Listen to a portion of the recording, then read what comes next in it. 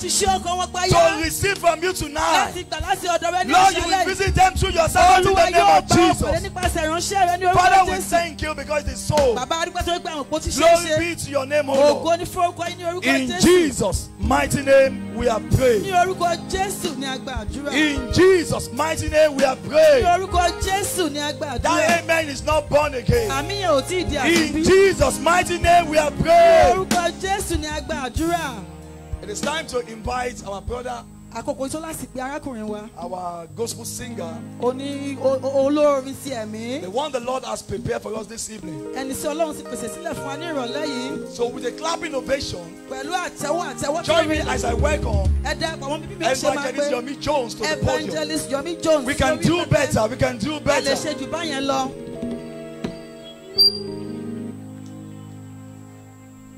Come on, if you are clapping for me, it's too big. But if you are clapping for the King of Kings, come on, do it better.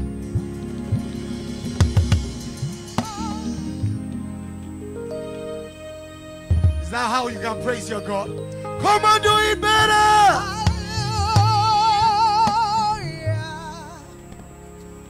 I don't know about you, but I'm excited this evening. My God, my God, my God. Maybe I should tell you, you will know how to praise God. On my way from Lekki this afternoon, this is a sad one.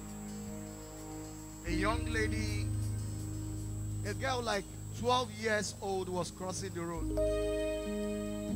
And a BRT smashed her head. Esa, ọjọ́ kan lòkùnkùn máa ń mú sà. Agbára Ọlọ́run ló máa ń yí padà. Ọlọ́run tí ò jẹ́ kó sunkún lórí àwọn ọmọ yẹn. Ọlọ́run tí ò jẹ́ kó sunkún lórí ọkọ rẹ. My God, àwọn tó o pè lọ́rẹ́ yẹn, most of them ọ̀tá ló jẹ́ sí ẹ. But the Lord has been giving you a head ahead of them. Ó yẹ kó o yin Ọlọ́run jù báyìí lọ. You are supposed to praise your God on your own for like 1 minute. I want you to pick a song of your own. Orin tó o fẹ́ yẹn, ó yẹ kó o kọ sí Ọlọ́run. Ẹ̀sà ní ìta bẹ̀rẹ̀ ọdún yìí, àwọn tó ti sọ ẹ̀mí rẹ̀ nù, wọ́n pọ̀ sà. I want you to lift your voice and just begin to bless the name of the Lord. My God, my God.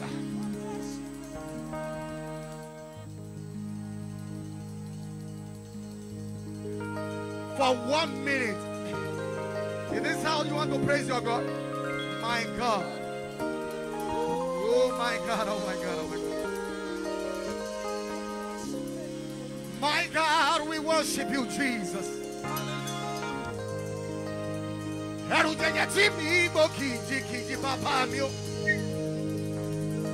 My God, we worship you.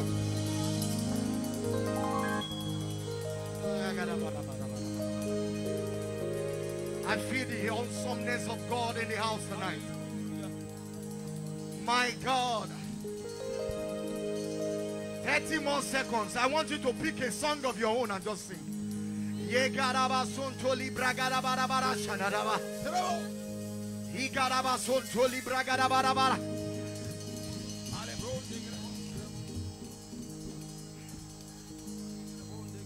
Ọlọ́run tí ò jẹ́ òtẹ̀bà kó lọ tọrọ ọbẹ̀.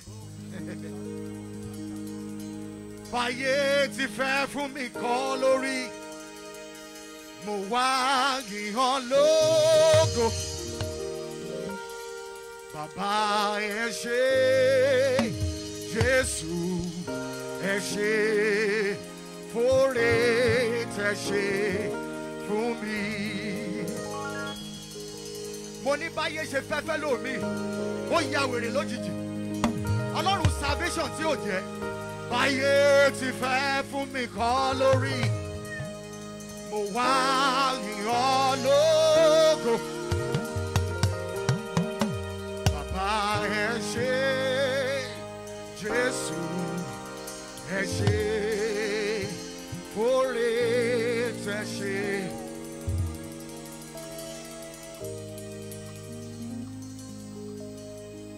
Ọlọ́run mi, Ọlọ́run mi. Ìwọ lójú tí mo fi ríran. Ìwọ ní kọ́kọ́rọ́ tí mo fi ṣílẹ̀kùn. Ìwọ lórin tí mo ń kọ. Iná ayé kò jẹ́ kó jó mi. Kí ni mo ní tí mo lè mú wá o? Bàbá mi o, mo wólẹ̀, mo yìn ọ́ bàbá. Ọlọ́run mi. Olówó orí mi o, Ọlọ́run mi o. Ìwọ lójú tí mo fi ríran. Ìwọ ní kọ́kọ́rọ́ tí mo fi ṣílẹ̀kùn. Ìwọ lórin tí mo ń kọ. Iná ayé kò jẹ́ kó jó mi. Kí ni mo ní tí mo lè mú wá o? Bàbá mi o, mo wólẹ̀, mo yìn ọ́ bàbá. Ọlọ́run mi.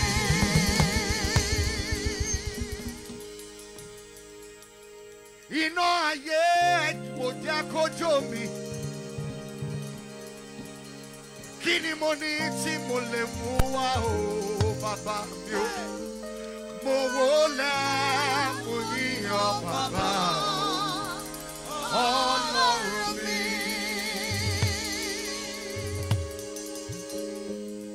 Ẹ fìyìn fún Olúwa nítorí tí ó ṣeun, nítorí àánú rẹ̀ dúró láéláé. Mo ní ẹ fìyìn fún Olúwa nítorí tí ó ṣeun bàbá mi o, nítorí àánú rẹ̀ dúró láéláé. Àdàlẹ́jọ́ lọ́wọ́ Pílátù ṣùgbọ́n ṣá kò fọhùn. Ó kú nítorí ẹ̀ṣẹ̀ gbogbo aráyé. Ẹ fìyìn fún Olúwa nítorí tí ó ṣeun, nítorí àánú rẹ̀ dúró láéláé.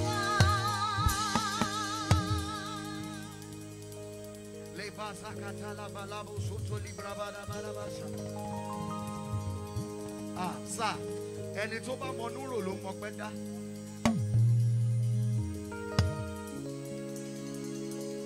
Say we bow down and worship Yahweh.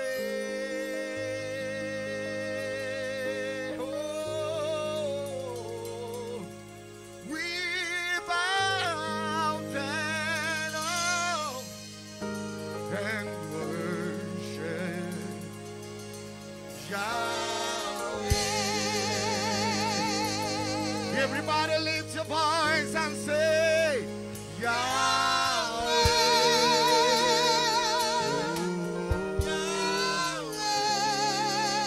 Yahweh. Yahweh. Yahweh. Everybody lift your voice and say, Yahweh. Yahweh. Oh God.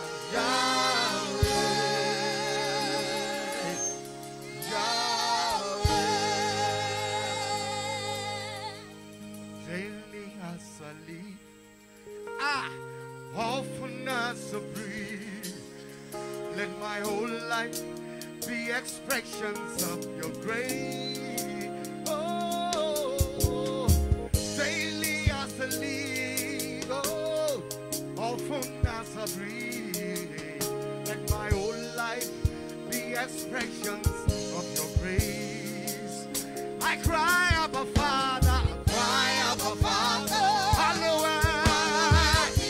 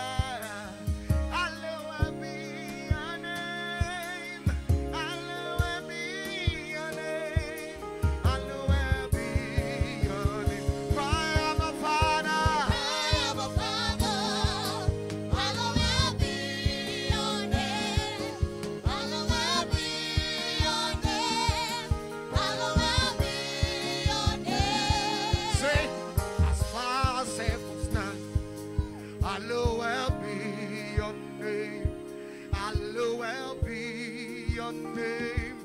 Hallowed be your name. Lift your voice and say, we cry, Abba Father. Hallowed be your name. Hallowed be your name. Hallowed be. Say, we cry, Abba Father.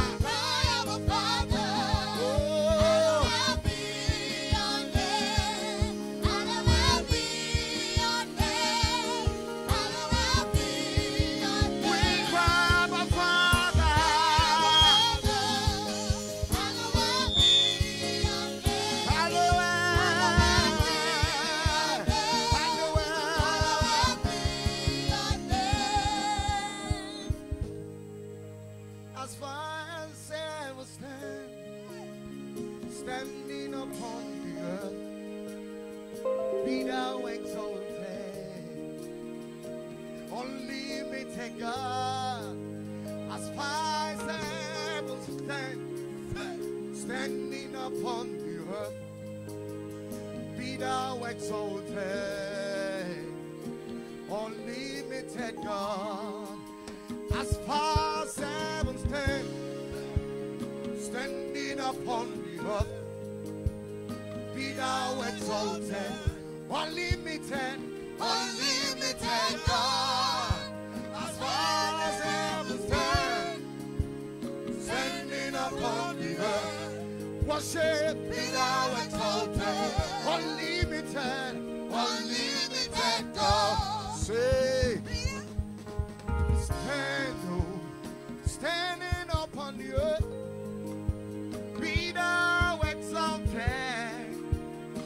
unlimited God, as far as heaven stands, standing upon the earth. Be thou exalted, unlimited God, unlimited God, unlimited God. Only you can do what no man can do. Unlimited God, reliable God.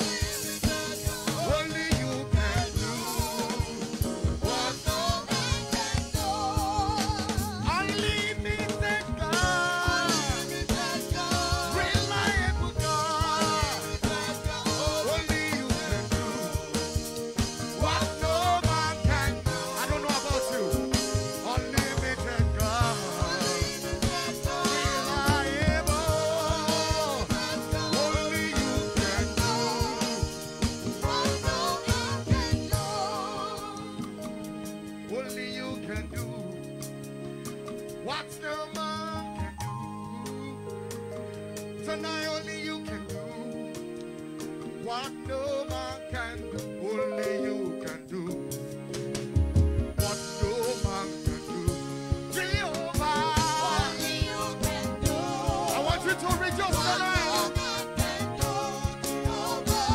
Only you can do what no man can do. Jehovah, I'm gonna give him praise tonight. Only you can touch every situation I touch, Jehovah. Only you can do what no man can do, Jehovah. Only you can do what no man can do, Jehovah. Only you can do. You raise the dead, you make life to sing. Only you can do, Jehovah. Only you can do what no man can do. Listen. I don't know what you might be going through tonight. Only if you can believe in God tonight, He can do what you don't expect tonight. My God, my God, my God. Only you can do what no man can do, Jehovah. Only you can do what no man can do, Jehovah. Only you can touch every situation I touch, Jehovah. Only you can do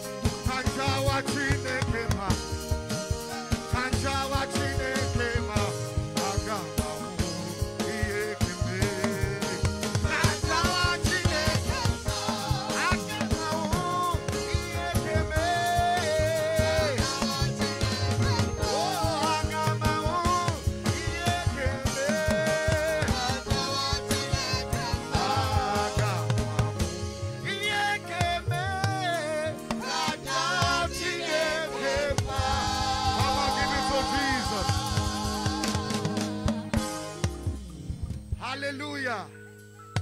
Tonight, the title of the program is Dominion. Let me quickly teach you a song. Hallelujah. Èmi ni wọ́n borí lórí ayé mi ò sọ bẹ́ẹ̀. Èmi ni wọ́n borí lórí ayé mi ò sọ bẹ́ẹ̀.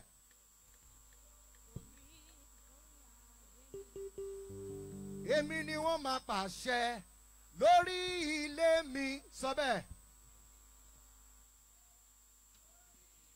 Thank you. Àti fún mi lágbára láti máa jẹ gàba.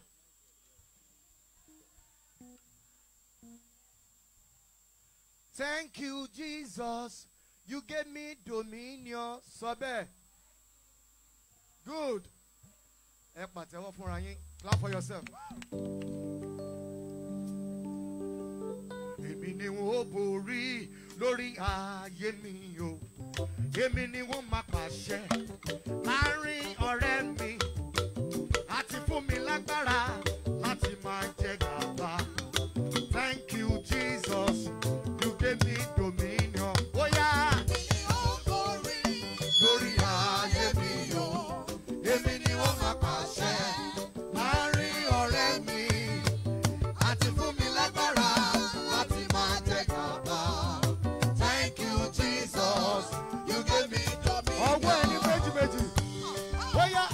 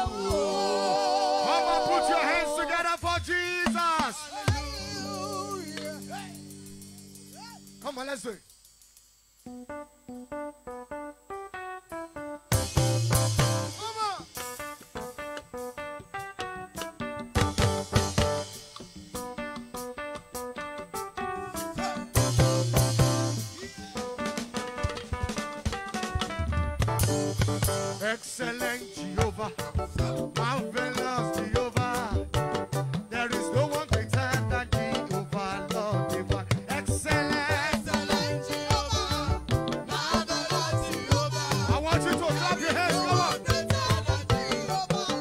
Excellent Jehovah, marvelous Jehovah, there is no one greater than Jehovah, Lord divine. Excellent.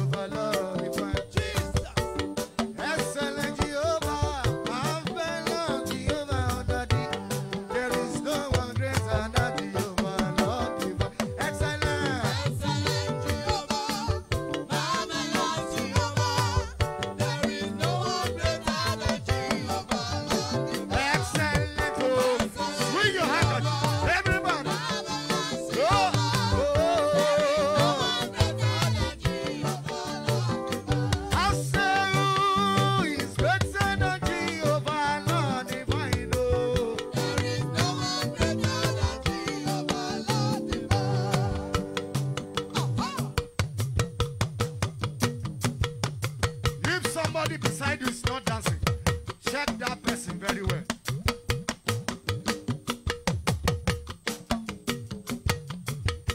Who is greater than Jehovah, Lord divine? Excellent Jehovah. Everybody, everybody. There is no one greater than Jehovah, Lord divine. Excellent.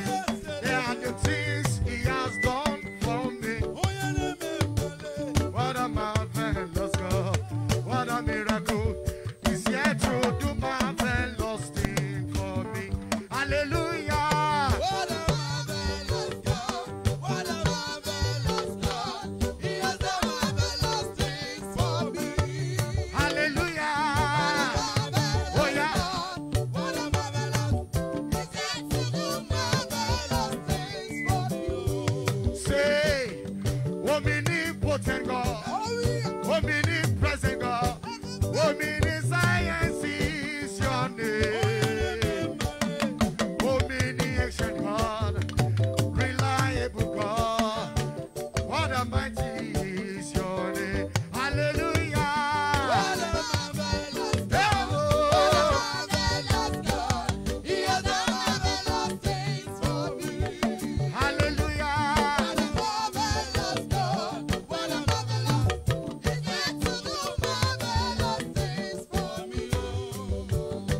What a marvelous God, what a marvelous God, He has done marvelous things for me. What a marvelous God, what a marvelous, He's yet to do marvelous things for me. Hallelujah. What a marvelous God, marvelous God, He has done marvelous things for me. Hallelujah.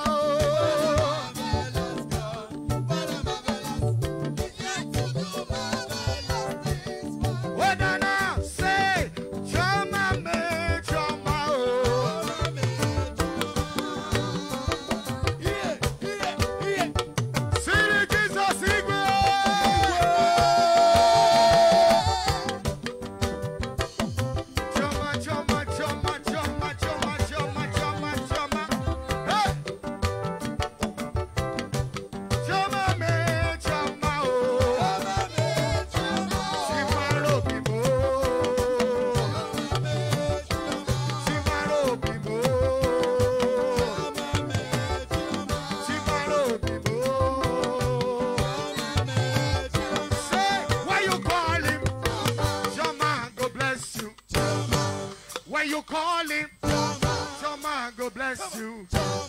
When you praise him, Choma go bless you. Choma me Choma.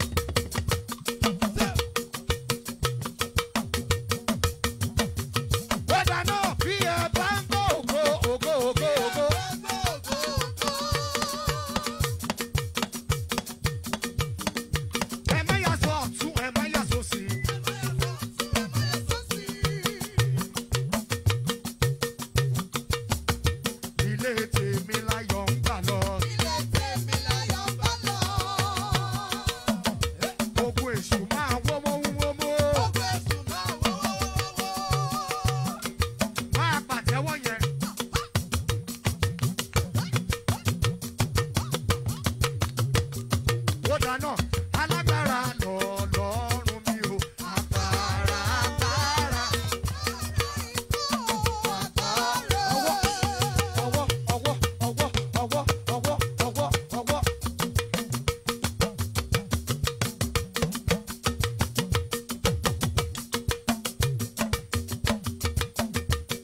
kò ní ta ló sọ̀rọ̀ nígbà tí Ọlọ́run kò sọ̀rọ̀ ta ló ń wí nígbà tí Ọlọ́run kò wí. Ọba mímọ́ mímọ́ mímọ́ mímọ́ mímọ́ mímọ́ o. Bàbá mi o. Ó ti jáde lọ, ó fẹ́ ṣiṣẹ́ agbára, ó fẹ́ ṣiṣẹ́ ìyanu.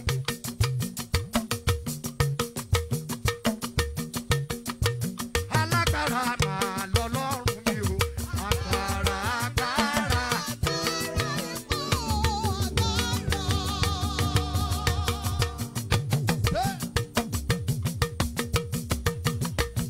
Àwọn alátẹ̀wọ́ ò tí ì débí yìí. Alágbára máa lọ lọ́rùn mi o.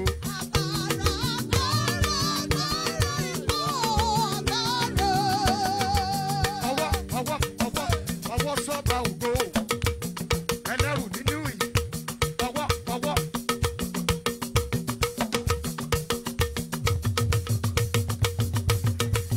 Ọ̀run ẹ̀ ṣí o. Ọ̀run ẹ̀ ṣí. Ọlọ́run á pè ọ́ kalẹ̀ ní àṣálẹ́ yìí. Ọ̀run ẹ̀ ṣí o. Ọ̀run ẹ̀ ṣí. Ọwọ́ ẹ̀dá. Ọ̀run kìíní, ọ̀run kejì, ọ̀run kẹta, ọ̀run kẹrin, ọ̀run karùn-ún, ọ̀run kẹfà, ọ̀run ìyá ìdílé. Fọwọ́ àṣẹ ńlá gbàdúrà mi gòkè.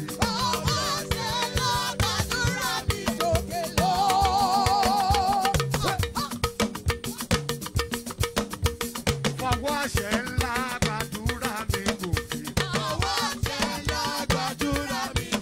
Ó dé, ọba aládé ewúrà dé.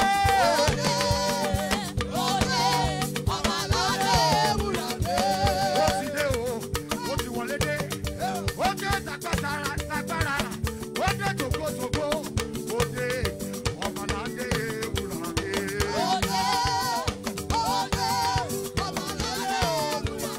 Ó ti dé, ó wọlé dé o, ọba aládé ewúrà dé. Ó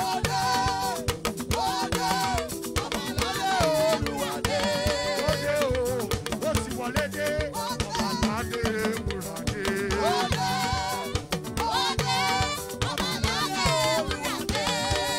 Àtẹ́wọ́ ni mo fi àmọ̀ bọ́ bọ́ mo rẹ̀ bàbí o.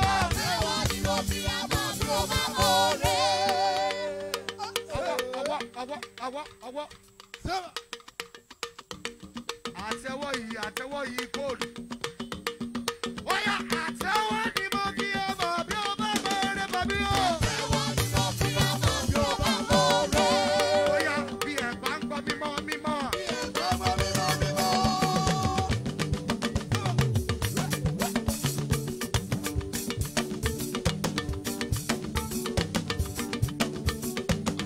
Àtẹ́wọ́ sí ọba ọ̀wọ́n ọba olójú iná bàbá mi o. Ọwọ́.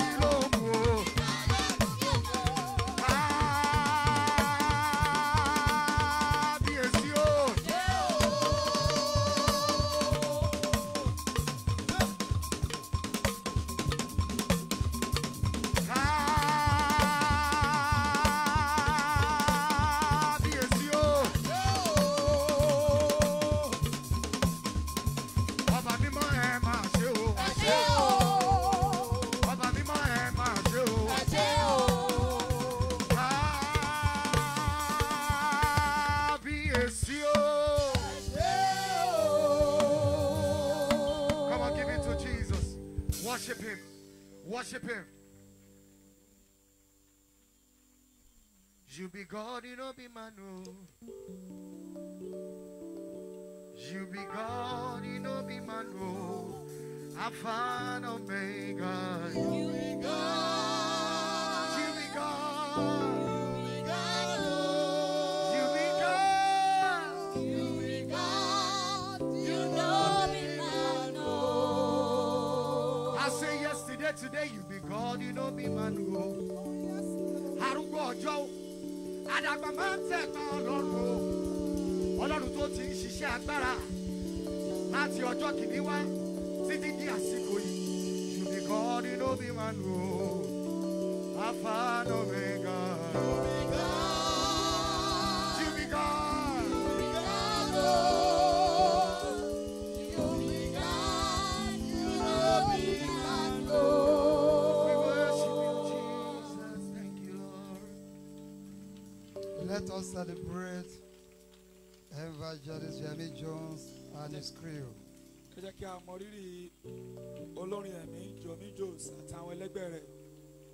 Look at the way you are celebrating God.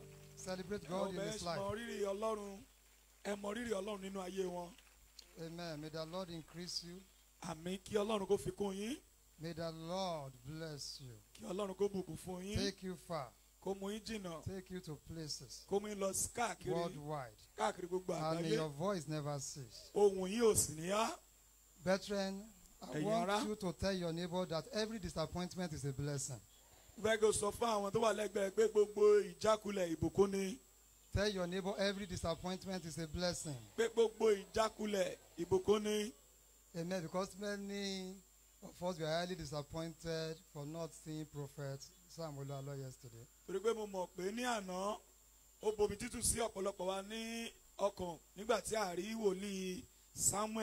But I'm happy to announce to the church that God's servant, that great prophet, is in the house. Praise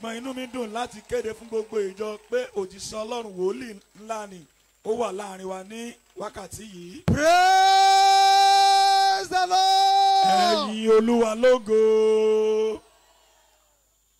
Àṣẹ lọ́dọ̀ rẹ bàbá. Àṣẹ lọ́dọ̀ rẹ bàbá. Olórí ayé wá ṣeun tọrọ mi kan. Àṣẹ lọ́dọ̀. Listen. That song says, power and authority is with you, O Lord.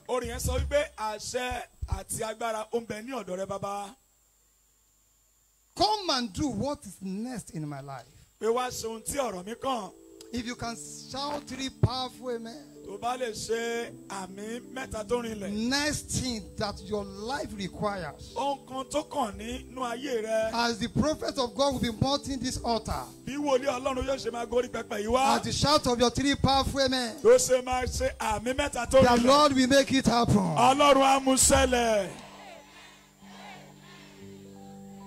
Prophet Sam Olu Alo is a prophet of fire.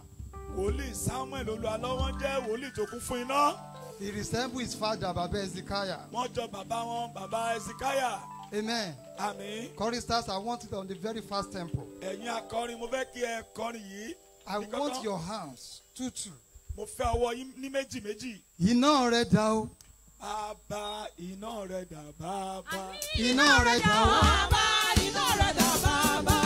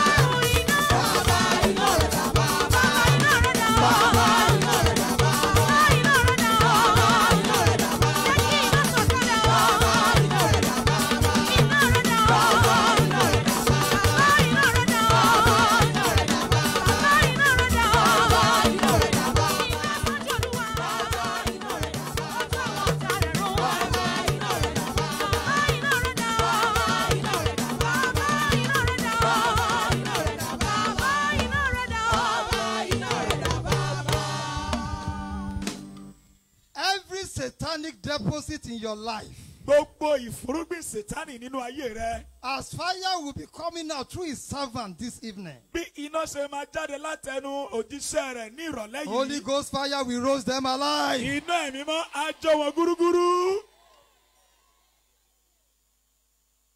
This is the best time. Whatever the enemy has used to tie you down. The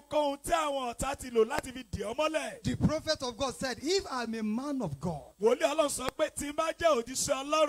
fire come down.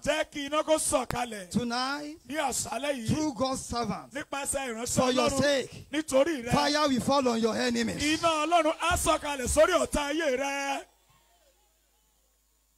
Every enemy of your progress. Enemy in the physical, spiritual. By the reason of the auction to function upon Prophet Sam Olu Alo. To as many that has come with faith. Tonight, for your sake, fire will consume fire. Fire will consume fire. Blood will swallow blood. Power will swallow power. In the name of Jesus. I don't want to waste time. I'm going to sing just one song that I will invite God's servants. Thank you, Jesus.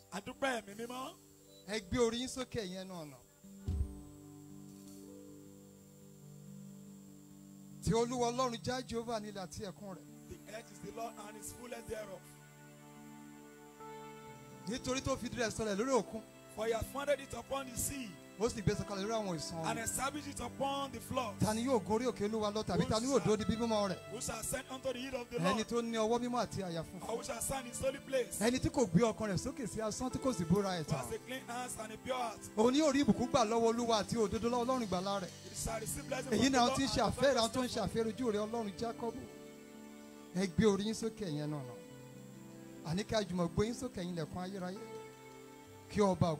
Lord. Tani ọba ògo yìí, Olúwa tó le tó sì ní agbára, Olúwa tó ní agbára ní ogun, òun náà ní ọba ògo náà. Sún mi síwájú, má jẹ́ n dèrò ẹ̀yìn. Sún mi síwájú, má jẹ́ n dèrò ẹ̀yìn. Ọlọ́run orí òkè ẹ̀rí o, sún mi síwájú. Tonight, ní àṣálẹ́ yìí, by the grace of God Almighty, you are moving forward. Your life is moving forward. Your business is moving forward. Your marriage is moving forward. Your career is moving forward. In the name of Jesus. I want you to stand like a soldier. Jump your hands together. As I invite God's servant, Prophet Sam Olu Alo. Baba orí òkè ẹ̀rí o. Baba orí òkè ẹ̀rí o.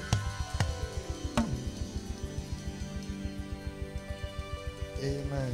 Amen. If you're clapping for me, that clapping is just so much for me. And if you are clapping for our Gio, this church, you're clapping for her, that clapping is just so much. Because we are received privilege that the Lord have called him. And the Lord have called me. If it is the King of Kings, the Lord of Lords, he the same yesterday, today, and tomorrow, forever, the change and not, the Lord my God that King kill and make another alive. The one that kill one and make another alive. He that dwells upon the sea. If you are clapping for him, that clapping is just so little. The hair of this is his name. The powerful one over many seas. The Lord the merciful. The Lord the merciful. The God the merciful. The Lord the merciful.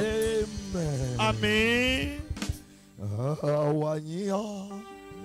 thank you. Oh Lord, our God.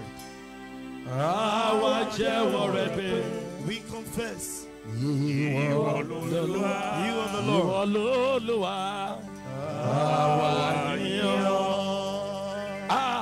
Ọlọ́run wa, àwa jẹ́wọ́ rẹ̀ pé ìwọ l'Olúwa.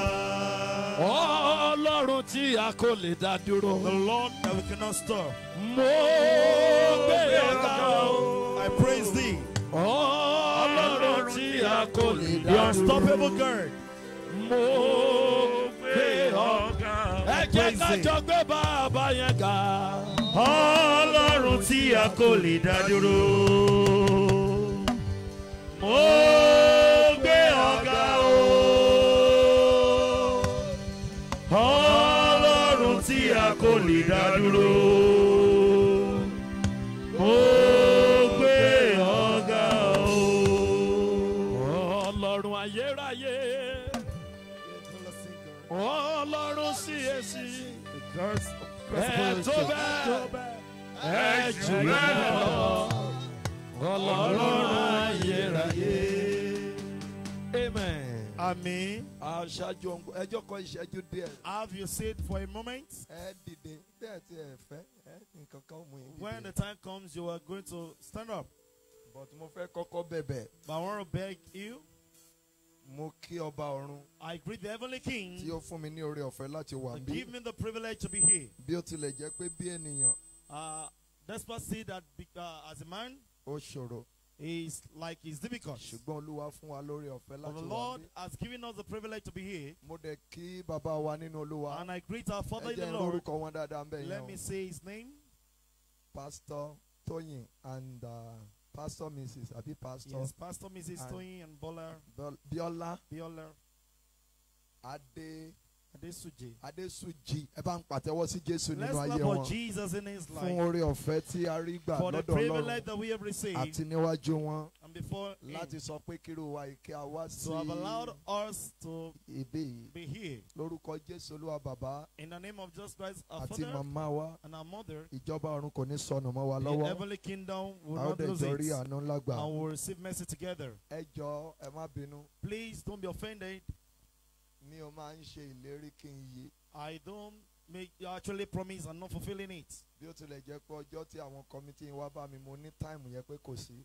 Despite the fact that when the committee came, I told them that the time is not. Torí pé ó lágbára, àkókò yìí jẹ́ àkókò àdúrà fún mi. This period is a period of prayer for me. Ṣùgbọ́n mo ti gbéra pé mò ń bọ̀ lánàá. But I've actually made it up that I'll be here yesterday. Tí ẹ bá wò wá ní orí internet. If you check on us on internet. Láti January 1. Since January 1st. Di èní. Till today. Ọjọ́ tí mi ò minister rárá lẹ́ẹ̀mejì lójúmọ́. The day that I've never ministered, that would be twice daily. Mo ti ṣe mẹ́ta lénìí. I've done 3 today. So number 3 lélẹ́yìí. And there is the 3rd one. So àná. Yesterday. Àṣẹ gbé àṣẹ mi ní. His authority, great authority, So supersede. ààrẹ ìjọ apostolic ti Kristi sọ pé mo gbọ́dọ̀ dé secretariat wa nírọ̀lẹ́ àná. I must be at his secretariat yesterday. 3:30 a.m. At 3:30 a.m. I left the place this morning. So ohun tí ò jẹ́ kí n wá ní ẹ tí mi bá dẹ̀ lọ. That is why I'm not here, and if I'm not there, ẹ lè bá ń jẹ́ query ẹ. You will not stand for me. Ẹ má bínú sà. Please don't be offended, and sir. And then ṣe wá rí òní tí mo wá yìí. You see today that I am here. Ó dẹ̀ lámì o. And as a mark. Ẹ pé program yìí ló pé 21 days. You know today mark 21 days. Tí ẹ bá rí wòlíì. If you see a prophet. Tí ò bá sọ pé láàrin òní sí ọjọ́ méje. He will not say not between this time and some days. A ní láàrin òní sí 21 days. Between now and 21 days. Ọ̀rọ̀ àṣẹ àkọ́kọ́ lélẹ̀. This is the first authority. Láàrin òní sí ọjọ́ méje. Between now and 7 days. Ọwọ́ ìrànlọ́wọ́ òjijì. The hands of help, sudden help, wọnú ayé ẹ lọ. will come into your life. My able engineer, please help me to adjust this. Engineer, ẹ bá wa gbé kíní sókè díẹ̀. Ọ̀rọ̀ kejì. This is the second utterance. Kó tó pé 21 days. Before 21 days. Tí mo dúró níwájú ìjọ that I stand before the congregation. Ẹ̀rí tó máa ṣòro gbé pamọ́. And evidence of testimony that will be hidden. Unbelievable testimony. Unbelieving testimony that cannot be hidden. Ó máa ti ayé rẹ bẹ̀rẹ̀. It will start from thee. Màlẹ́. Libe kasikadolia. Ọlọ́run àwọn ọ̀run dà. The God of heaven. Gbólóhùn kẹta lélẹ́yìí. This is the third utterance. Ìrànlọ́wọ́ òjijì. Sudden help. Ìrànlọ́wọ́ òjijì. A sudden help. Tí ó máa ṣòro gbàgbọ́. That will be difficult to believe. Lórúkọ Ọlọ́run Ísírẹ́lì. In the name of the Lord of Israel. Ìwọ máa rí ìrànlọ́wọ́ òjijì. You will receive it. Ọ̀rọ̀ kẹrin lélẹ́yìn. These are the fourth words. Àwọn èèyàn tí ayé rẹ nílò. Those people that your life needed. Tí ó fi padà sórí àkóso. That will make you to actually take the kingdom. Tàbí tó fi gbàjọba. That will make you to take the kingdom. Ọlọ́run àpọ́sù àbábálọ́lá. The Lord of Apostle Babalọlá. Ó máa gbé wọn dìde sí ọ. We can give them to you. Ọ̀rọ̀ karùn-ún lélẹ́yìn. This is the fifth word. Tí ó ń ṣe àpẹẹrẹ orí ọ̀fẹ́. That amplify grace. Àti àánú. And mercy. Àánú tí ẹnìkan ò rí gbà rí. And mercy that no one have ever received. Nílé bàbá rẹ. In your father's house. Nílé ìyá rẹ. In your mother's house. Ó tó pé 21 days. Before 21 days. Ìwọ máa rí àánú yẹn gbà. You will receive that mercy. Mi ò mẹ̀yìn tẹ́ ẹ máa ṣẹ̀ mí I don't know those that will say the system. Ogun tí ò ṣẹ́ fọ́mọ ìyá ẹ. The battle that is not over for your siblings. Ogun tí ò ṣẹ́ fọ́mọ bàbá ẹ. The battle that is not over for your siblings. Ogun tí ò ṣẹ́ fún ìyá tó bí ọ. The battle that is not over for your mother. Ogun tí ò ṣẹ́ fún ẹ̀gbẹ́ ẹ. The battle that is not over for your brothers. Tí mo bá lè rà àánú gbà láyé. If I can receive mercy. Ogun yẹn máa ṣẹ́ fún ọ lónìí. The battle will be conquered for you tonight. Ẹ gbọ́ gbólóhùn kéje yìí. Hear the 7 words. Ọwọ́ ìrànlọ́wọ́ òjijì. The hands of sudden help. Ọwọ́ ìrànlọ́wọ́ òjijì. The hands of sudden help. Tí ó máa ju ọjọ́ orí rẹ lọ. That will more than your head. Ọwọ́ yẹn máa kan ayé rẹ. That hand will touch your life. Ó dẹ̀ ti rí bẹ́ẹ̀. If it's settled. Mo kí ajínrere. I greet the evangelist. Tí ó kọrin níbí. That just sang here. Olúwa tí ó ń fàánú gbé ni dìde. The Lord that elevates one with mercy. Yóò gbé ayé yín dìde. Will lift you up. I celebrate you. Mo celebrate Mo yín. dẹ̀ kí gbogbo ẹ̀yin tí ẹ jẹ́ committee fún program. And I greet all the committee for this program. Mo dẹ̀ tún kí gbogbo ẹ̀yin tí ẹ wà níbí. And I greet everyone here. Ẹnìkan ni mi ò kí. I did not greet just one. Èṣù àtọmọ ogun rẹ̀. He is a Satan and his colleagues. Amen. Amen. Ṣùgbọ́n ọ̀gá yẹn ti kọ orin òde òyìnbó. But that man have sung in English. Mo sì fẹ́ràn kí n máa kọrin díẹ̀ díẹ̀. And I love to sing at times. Bọ̀ wá bá mi kọ orin kan. But you help me to sing one song. Yorùbá ni o. It's Yoruba. Bọ̀ wá kọ gan. But you're going to sing it very well. Wàá rìn kúrò níbi tó wà. You are going to step beyond where you're standing. Ní ìdí àtẹ́wọ́. You don't even need to clap. But wàá máa dramatize. But you dramatize it. Olúwa wá Olúwa. Our Lord our God. Ọlọ́run àwọn ọlọ́run. The Lord of Lords. Olúwa wá Olúwa. Lord of Lords. Ọlọ́run àwọn ọlọ́run. Lord of God. Ta ló dàbí, ta ló dàbí, ta ló dàbí rẹ̀. Olúwa wá Olúwa. Ọlọ́run àwọn ọlọ́run. Olúwa wá Olúwa. Ọlọ́run àwọn ọlọ́run.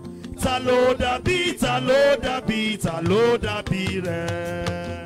Ẹ lé wọlé àbí torí pé mi ò tí kọ reggae. It's because I'm not sang reggae. Okay.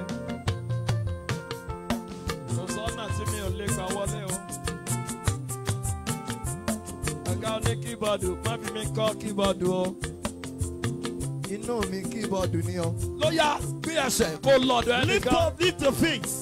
Alẹ́ yìí máa jẹ́ alẹ́ tó ní gbàgbé. Tonight will be unforgettable night.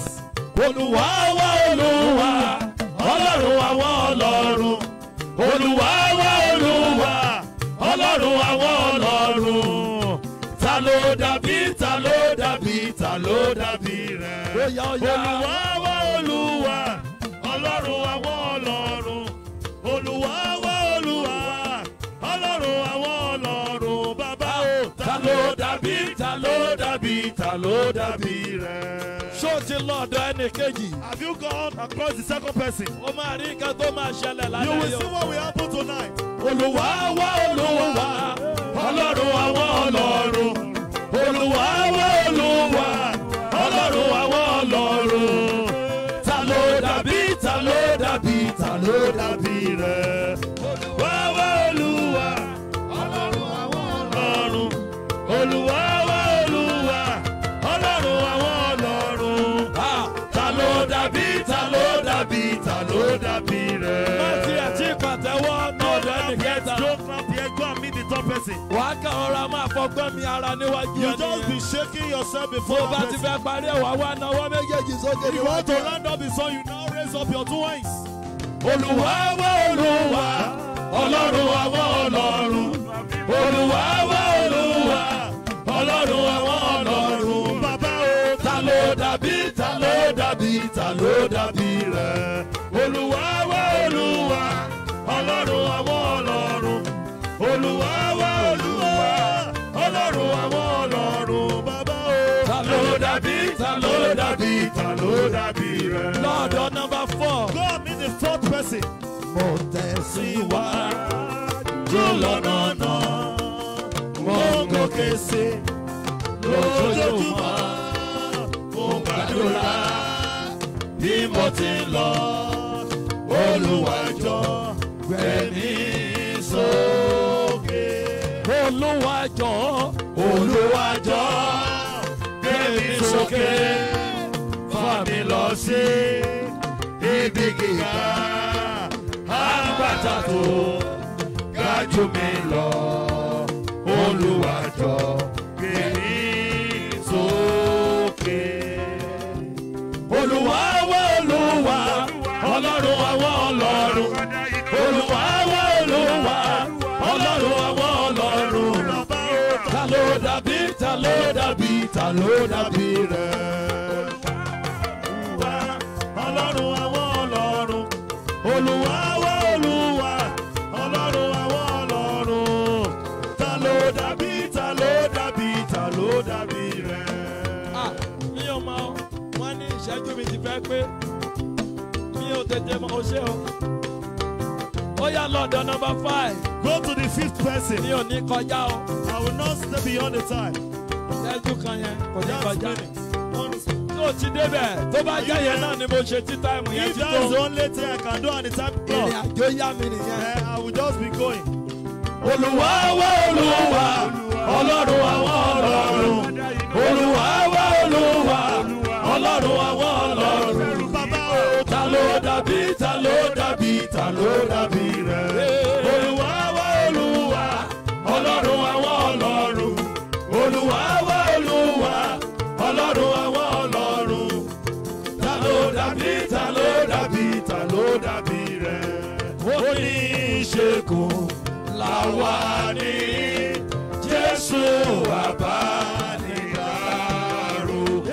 Ọ̀rọ̀ rẹ̀ mú ní láradá, àgbọ̀ òun ti Jésù.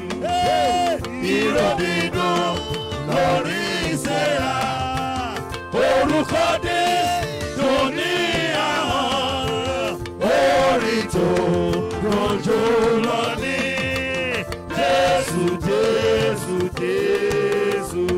Olúwa wá Olúwa, Ọlọ́run àwọn ọlọ́run. Olúwa wá Olúwa, Ọlọ́run àwọn ọlọ́run. Bàbá o, ta ló dàbí, ta ló dàbí, ta ló dàbí rẹ̀? Olúwa wá Olúwa, Ọlọ́run àwọn ọlọ́run. Olúwa wá Olúwa, Ọlọ́run àwọn ọlọ́run. Ta ló dàbí, ta ló dàbí, ta ló dàbí rẹ̀? Méjì ló dẹ̀kun o. Ìtìlẹ́tù lọ́dọ̀ ẹni tó ti dọ́dọ̀ rẹ̀. Go and meet the person you have not stand before. Fi yìn f'Ọlọ́run gbogbo àgbáyé. Tìrẹ lóhùn gbogbo ayé àtọ̀run. Òun lẹ̀lẹ́dàá wa. Òun lẹ̀lẹ́dàá wa. Kò sẹ́lẹ̀dá mìíràn. Òun lẹ̀lẹ́dàá wa. Oòrùn àtòṣùpá tìrẹ ni ìwọ ṣe. Ayé àtẹ̀kùn rẹ̀ tìrẹ ni ìwọ ṣe.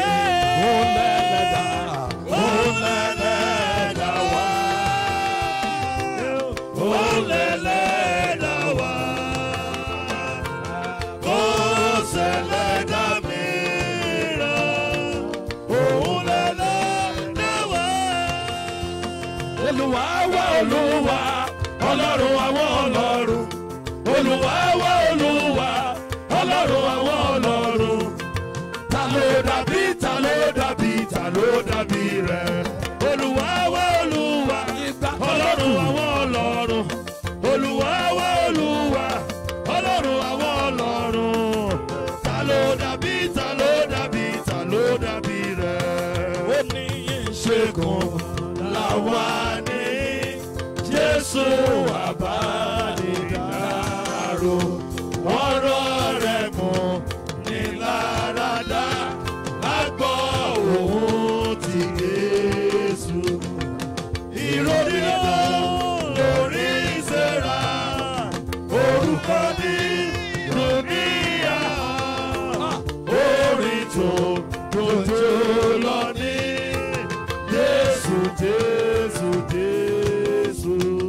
Olúwa wa Olúwa, Ọlọ́run àwọn ọlọ́run.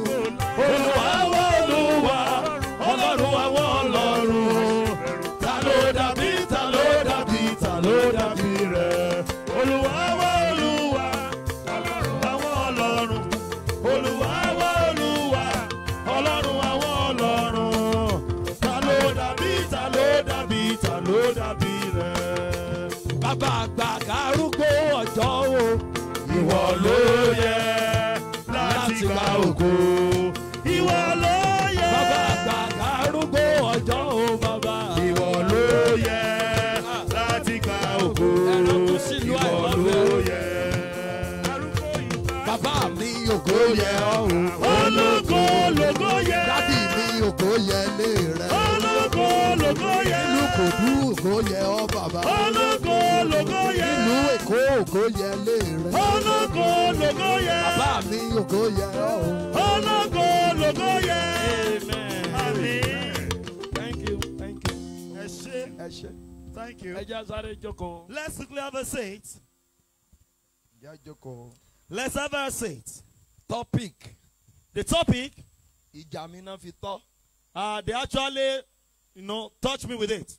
Àwọn irú tọ́pìkì wọn kì í fún mi. This type of topic is not being given to me. Táwọn àdẹ̀ mọ́ fún mi, wọ́n ń wo aago fún mi. And if they want to give it to me, time will not be. wo aago fún mi tó mi nílé sọ̀rọ̀ púpọ̀. I will not actually talk Lórí much kí n bá lè gbàdúrà. so that I'll be able to pray. But tọ́pìkì. This topic Ó lágbára díẹ̀ o. is powerful. Tó bá jẹ́ pé ká sọ̀rọ̀ lórí iná nìkan, If to talk on fire alone, ìyẹn gan ọ̀tọ̀ ni. that's another thing. Ìsọjí ọ̀tọ̀. Revival, another Eléyìí thing. tó wá finish And gbogbo when ẹ̀. you want to finish it all, Ìjọba. you say kingdom, Dominion. dominion. Okay. Kéèyàn gbàjọba. When you want to take dominion, Kéèyàn tó gbàjọba. before you can Ó dominate, túmọ̀ sí pé wọ́n ti rọ́ọ̀bù ẹ̀. it shows that you have been robbed before. Wọ́n ti gba nǹkan kan lọ́wọ́ ẹ̀. Something has been captured from you. Ọjọ́ t'Olúwa dá ọ. The day God has given, Ó ti create nǹkan or deposit nǹkan kan sínú and ayé the day God created you, He has given you But something. ọjọ́ tí a bí ọ. But the day you were born, Original ohun tó gbé wá. the original of what you came with, Ọ̀tá jagbà lọ́wọ́ ẹ̀. the enemy have captured it. Èṣù jagbà. Enemy have taken it. Ní ọjọ́ Friday. On last Friday, A wà ní ìsọjí tí àwọn tó wà bí òtérò òkú àyà nìkan. those that are here are not even up to choir. Mo wá ń ṣiṣẹ́ lọ́wọ́. And I was working, Mo wá sọ̀rọ̀ ayé mi níṣẹ́jú kan. and I just give them an example of my history Lórí ìkéde. over pronouncements. Gbọ́ àwọn ọ̀gá tó ń dúró, àwọn ọ̀gá bíṣọ̀bù, ọ̀gá àpòsí. All the bishop, please don't be offended. Ìdúró báyìí ó káwọ́ lérí. Some stand and they put their hands on their head. Bí mo ti dúró níwájú rẹ, mo ní ìjọba gidi. If, as the way I'm standing before you, I have Tàbí a mo ní dominion. àkóso t'Olúwa I fún mi. have a dominion that God has Ṣùgbọ́n given me. èṣù gba àkóso But mi. the enemy take it from me. Èṣù gba ìjọba He ayé took mi. it from my life. Ó sọ orí ẹrú And he made tàbí orí ọba. the head of king Ó sọ di orí ẹrú. and turned it to a slave. Mo ń bá àwọn èèyàn lásán rìn I was papọ̀. working with just ordinary Tí men. ìjọba bá sọnù nínú ayé If èèyàn. you lost dominion, Tàbí tí àkóso ayé ẹ bá wà lọ́wọ́ your ọ̀tá. kingdom is with enemy. Kíyèsí, Behold, wàá máa ṣiṣẹ́ bí erin. you will be working as an elephant. Wàá ní ẹwà bí obìnrin. You will be of beauty. O ò ní rí ọkùnrin You gidi will pè not ọ́. see any good man to Torí pé approach you. ìjọba ayé ẹ wà lọ́wọ́ ọ̀tá. Because your kingdom is with Bọ̀ tí enemy. a bá dájọba ayé ẹ But padà. if you are being restored, Tó o bá lẹ́wà. if you are not beauty, Ọkùnrin á máa lé ọ kiri. men will be following you. Nítorí pé wọn ò ní rí ọ bí ẹni tí ò lẹ́wà. Because they will not see you as someone that is Wọ́n not máa rí ọ beautiful. bí ẹni tó ní They ìjọba. will see you as someone with dominion. Tó o bá jẹ́ pásítọ̀. If you are a pastor Tí ìjọba bá wà lọ́wọ́ and ẹ. you have your kingdom Kò with ní you, í ṣe pẹ̀lú òyìnbó. it has nothing to do with spoken English. Tí o bá jẹ́ akọrin ògo. If you are a choir, It's not choir. if you are a gospel artist, Tó o bá jẹ́. and you Tí are gospel ìjọba artist, wà lọ́wọ́ ẹ. and you have dominion, Ó máa ń ṣe o. whether you know how to do Ó máa ń or ṣe. you know how to do things, Àrà ló máa bá dé. it's going to be a star. Torí pé ìjọba ti wà lọ́wọ́ Because ẹ. there is dominion Bọ̀ with tí you. ò bá sí ìjọba. But if you lack Wàá that, máa ṣe ẹrú. you will be Wàá enslaved. gbé ayé bí ẹni tí You ò will sí be láyé. living a wall as if you're not persisting. As I was finishing today, counseling. I did counseling. I saw a man. Oh, God created him. Say, Daddy, pray for me. I said, I saw you with a gun. A local gun. I see you being an hunter. Say, Daddy, do you know me before? I said, I don't know you. But I see your inner man. He's handsome. But you yourself, you are living a local life. Say, sir. Say, I'm security. Say, are you not learning? Only 2-1 Say, he came out with 2-1 at university. I'm not in school. How will you pass out with 2-1? And you are using it to do security. He said they did not accept it with them. I said it's not you. It's your kingdom. Your dominion is with them. I speak to the life of 45. Your dominion that is with the enemy. Before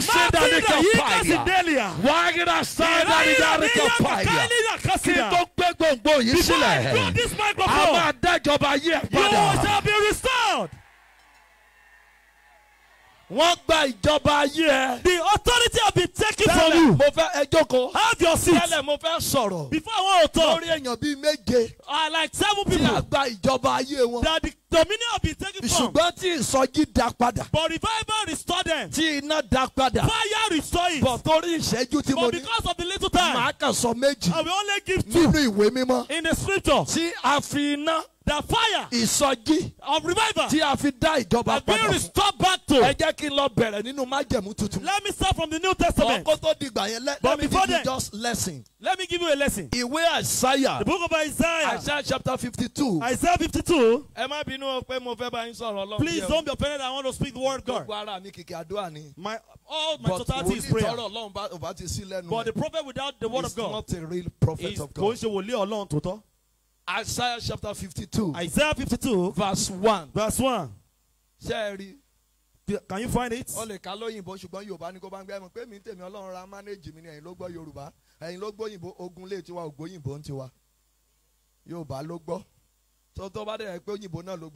it is English.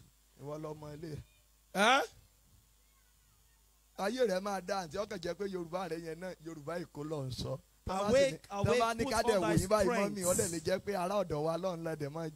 Yes. Awake, put on thy strength. Yes. Put up the strength. Wọ́n ti gba agbára ìjọba kúrò lọ́wọ́ rẹ̀. Power have been taken from him. Wọ́n ti bó aṣọ ògo kúrò lọ́wọ́ rẹ̀. The garment of purity have been taken. Mo ti wà níbí láti ọ̀pọ̀ ìṣẹ́jú tàbí wákàtí. I've been here since many minutes. Mo rí àwọn ológo tó rìn bí ẹrú níbí. I see glorious ones walking like a slave. Irú wọn náà ló ń sọ̀rọ̀ níbí. Those are the people we are talking about. Wọ́n ní gbé agbára rẹ̀ wọ̀. Say put on your strength. Ìsọjí nìyẹn o. That's revival. But téèyàn ò bá jí. But if you are not waking. Kò lè gbé agbára wọ̀. You cannot put on strength. Jí lójú oorun lónìí bọ̀dà. You have to awake, sister brother. Jí lónìí. Sister awake. Ohun tó lè jí ọ ni pé ìjọba ayé ẹ. What that can wake you up is your kingdom. Ó wà lọ́wọ́ èṣù. Is with the devil. Ó wà lọ́wọ́ ọ̀tá. Is with the enemy. Ó wà nílé ọkọ. You are in the matrimonial home. Bí aláìsí bẹ̀. As if you are not existing. Ó wà nílùú Èkó. You are living in Lagos. Èkó gbóríṣiríṣi o. Lagos is different. Láyé alálùmọ́lẹ̀ bíi 10 years ago. In those days like 10 years ago. Inú mi ń dùn pé mo nílé sẹ́kọ̀ọ́. I was happy that I have a house in Lagos. Àṣẹ mi sí lẹ́kọ̀ọ́. I never know that I'm not yet in Lagos. Wọ́n ń pè bìkan ní Ìjẹ̀dòdò. Ìjẹ̀dòdò. Láti bí ọdún 6-7 tí mo ti nílé síbẹ̀ mi padà débẹ̀ lónìí. Since 7 years, 8 years, I've never been there again. Ṣé àyàn gidi ló wà ńbẹ̀? We have good chair there. Ṣé ọba ló wà ńbẹ̀? The chair is for the king. Ṣùgbọ́n. But. Ayé mi wà ní local. But that place is locality. Èmi náà kọ́kọ́ ràn gẹ̀ pé àmì landlord. Before I will say I'm a landlord. Àṣẹ ìyà ló ń jẹ mí. Not know that I'm suffering. Níbi tí ẹgbẹ́ mi ti ń gbé Ìkẹjà. When people are living in Ìkẹjà. Tí wọ́n ti ń gbé GRA. Àǹkẹ́ tí ò lánàá ti tó mi. Banana Island. Wọ́n ń gbé Ìkòyí. They are living in Ìkòyí. Wọ́n ń gbé Banana Island. Wọ́n ń gbé BGC. BGC. Èmi náà wá ṣe báyìí. Myself, I did like this. Yes.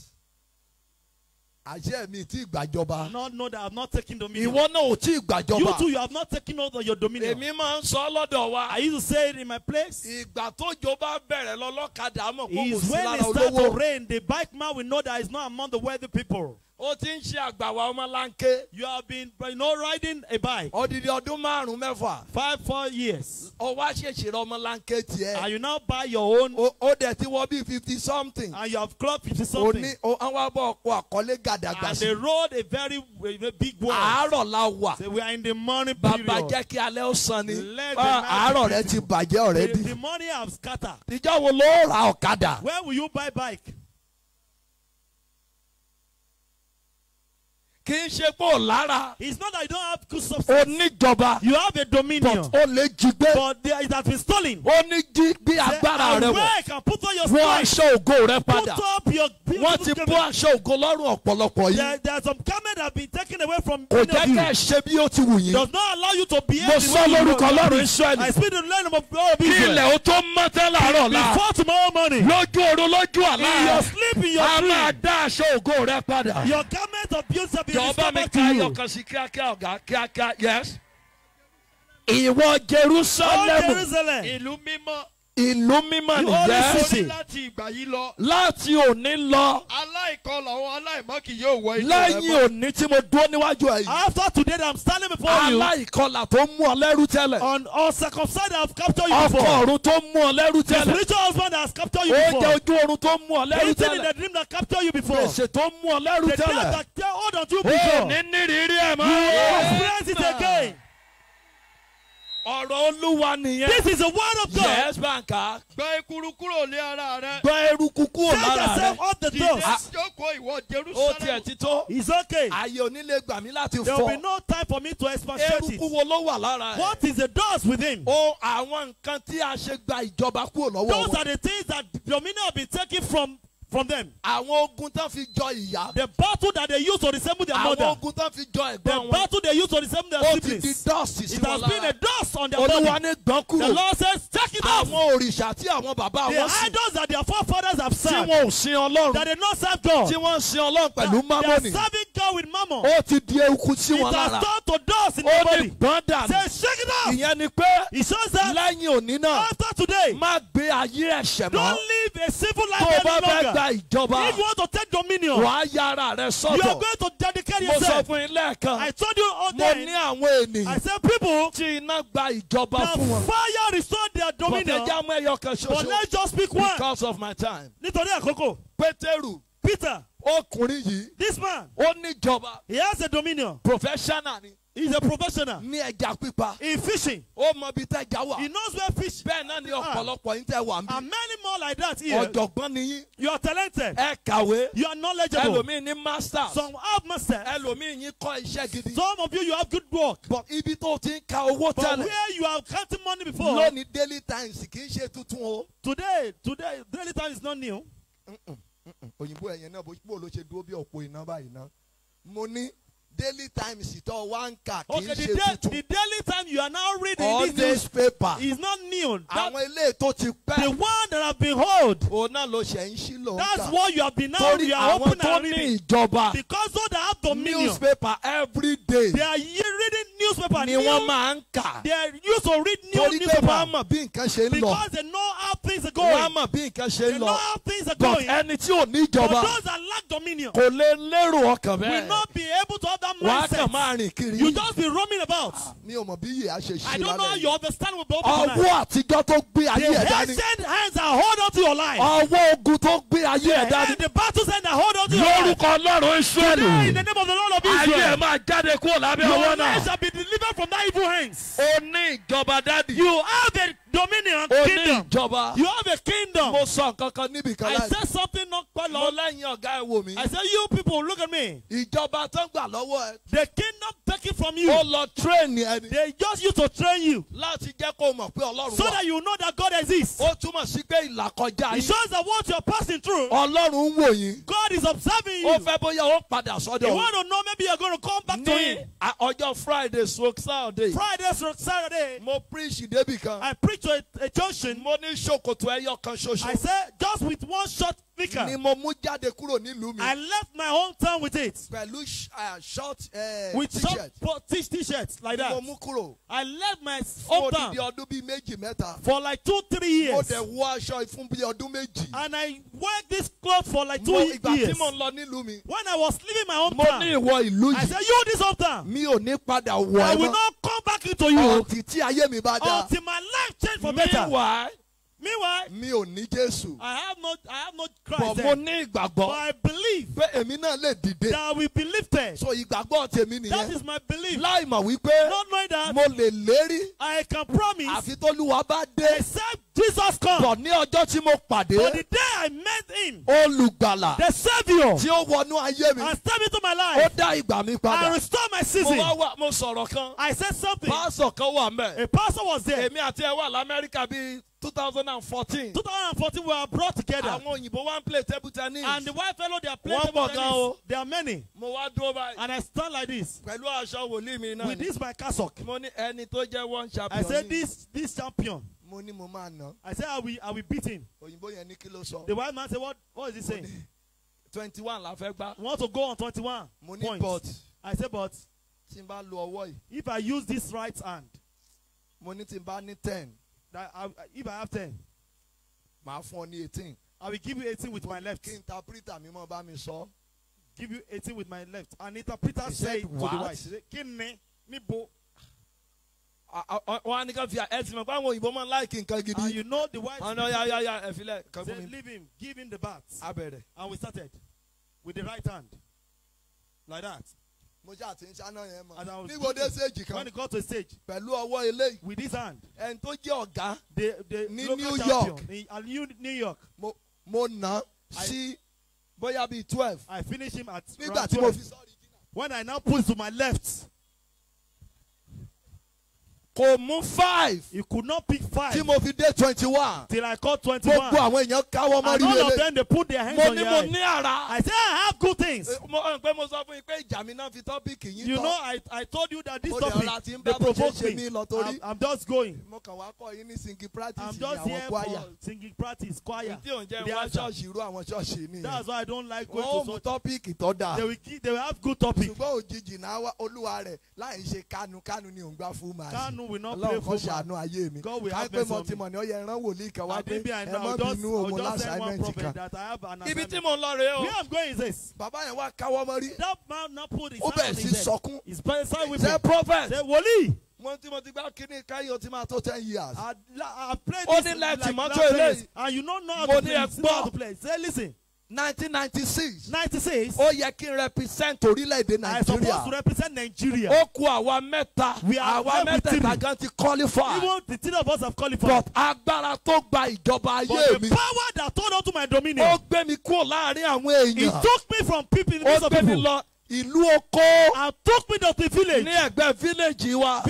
Beside our Mo lọ village. harvest I rice went there bẹ̀. to be harvesting Èmi rice. tó yẹ kí n wà nílùú òyìnbó. I said that's Kí n supposed lọ to be abroad represent to orílẹ̀-èdè bàbá represent mi. Nigeria. Bí mo ṣe tún débẹ̀. As I got there, Banner bat mi. my banner bat Pẹ̀lú sport wears. with my sport wear, Òun ló lè kọ́kọ́ jí. it was stolen. Iye mi ò ṣí. My understanding Mo was sọ not bí I wòlíì. prophesied the prophet. Ẹrù ògo tí ayé jí gbé mọ́ The luggage lọ́wọ́. of glory that have been stolen from you. Lórúkọ bàbá. In the name of the Father, Tí ọmọ. and of the Son, Tí ẹ̀mí and of the mímọ́. Holy Spirit. Ó yẹ gbà tí ẹ Take it padà. back! Mo ní kó gbà tí ẹ I padà. said take it Mo back! ní kó gbà tí ẹ Take it padà. back! Gbà padà. Take it back! Gbà padà. Take it back! Gbà padà. Take it back! Gbà padà. Take it back! Gbà padà. Take it back! Gbà padà. Take it back! Gbà padà. Take it back! Gbà padà. Take it back! Gbà padà. Take it back! Gbà padà. Take it back! Gbà padà. Take it back! Wo bí? Look at this place. Mo wọlé báyìí. I observe things. Ìgbà tí yèmí máa ṣí. When my understanding will open, Mo rí i pé wọ́n rán mi ní irú. I saw that I was sent Àti magí. to buy Maggi Tí a fi máa jẹyàn kókò. that we are going to use to eat cocoa Mo wá dé banana. abẹ́ kòkó. And I got to a particular Níbi place tí àwọn ọmọ kan ti ń gbá kẹ́ńkẹ́ tó. where they are playing Kíní yẹn kẹ́ńkẹ́ tó náà egg pé on a chair lẹ́kù báyìí. on a Wọ́n á wá plywood fi door. They'll put stone here, stone, and they'll put plant there. They will now cut asbestos to be doing parts. I can play this. That was when my understanding was open. 6 months. After 6 months, many people they have taken them overseas. I was in the village. Because kingdom has been taken from me. I speak as a prophet. As many that are listening to me, that you have dominion. But the power of the Father's house. Take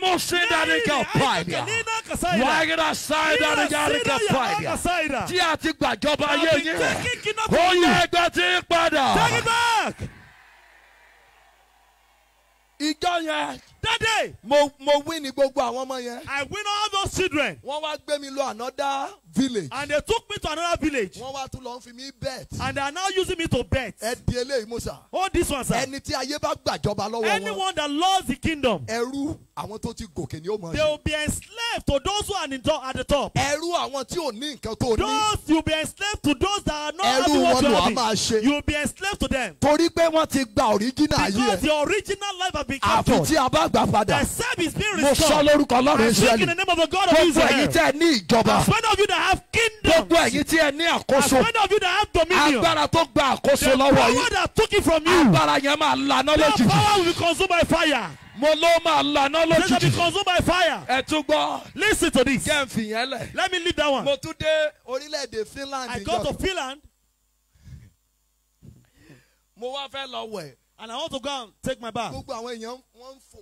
So all the people are jumping, and I look at things. And I told my friends, I said, I know how to swim. One prophet, prophet, what are you talking about? I said, there's nothing that God did not give to me. They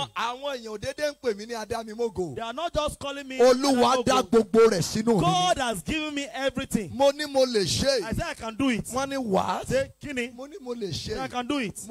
I can do it. I don't observe it. I had not check the ground. 400 meters. 400 meters. The water is 400 meters long. And it's deep. Maybe 50 feet. Like 50 feet. Downward. I don't know. So I just somersault inside the water. 400 meters. And I did not prepare someone that want to go for 400 meters. I never know that it's not when I got to the middle. Let me see where I am. And I rose up. I can be lifted in the water. And I go down again. My feet is not on the ground. And my head is not in there. This place is deep. And I move forward below. Those whites, that's what they are doing. I meet them and I left them. And I look at where I jump into. And the person that we went there together said, prophet, so you know how to swim like this? I know how to swim a little. It's the witches in our father's house that got me. I have been, but I thank God. And they took the dominion from me. But when the Savior came, what I cannot do, with all the gifts I'm I can do it. No wonder. I can do all things in Christ Jesus, who strengthened me. I prophesy, where you have been taken care of before, you are going to succeed today. Let me be going. They are waiting for me at home. Rárá o.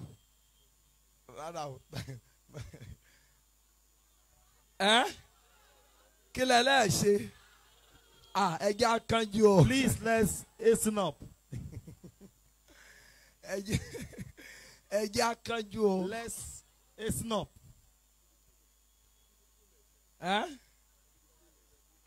Well, don't worry. I will not take more time. So far they can say I can proceed. But I'm a spirit person. Don't worry. I will just add because I want you to see the Lord. Many of you, your understanding is yet to be open.